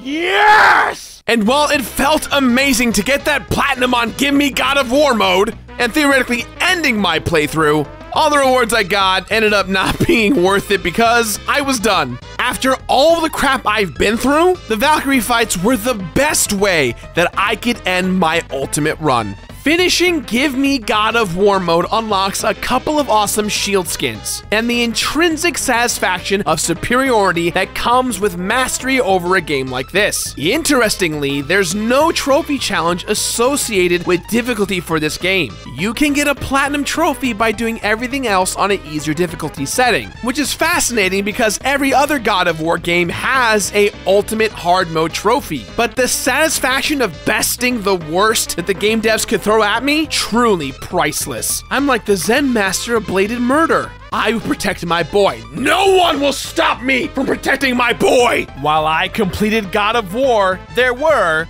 99.5 hours of total playtime. 365 different collectibles collected, which include things such as objectives, treasures and their maps, ravens, portals, and all kinds of chests. 9 Valkyries bopped to all hell, 2 full campaign playthroughs, one of which was Give Me God of War mode, 5 times where Kratos pulled his arm back dramatically from Atreus, and 1 MCU-style scene that got me pumped for any future of the God of War franchise. God of War 2018 defines what God of War is now, and in my opinion, this is the best God of War yet. The difficulty can be a lot to contend with, especially with its overwhelming amount of collectibles, but the lore, great storytelling, and refined combat is more than deserving of the legacy of God of War. God of War, or God of Fourth, God of War 4, is the best God of War to date, hands down. I love the Leviathan axe. I love the throwbacks to the original games. I love this story. I love the fact that we care about Kratos and Atreus, and we go on this very large smoking gun journey that is very, very aware of what's going on at any given moment. If the rumors are true and we've got 4 or 5 more God of War games coming, and they're a lot like this and they go forward and innovate, then I am all for it. In regards to completing the game, Give Me God of War mode is one of the most difficult challenges that I have overcome. But here's the thing. As I got better at this game, I realized what the point of Give Me God of War is. Give Me God of War mode is meant to make you feel like a god. In regards to that, Santa Monica Studios, you did just that. So, with that in mind, guys, I give this game my completionist rating of complete it.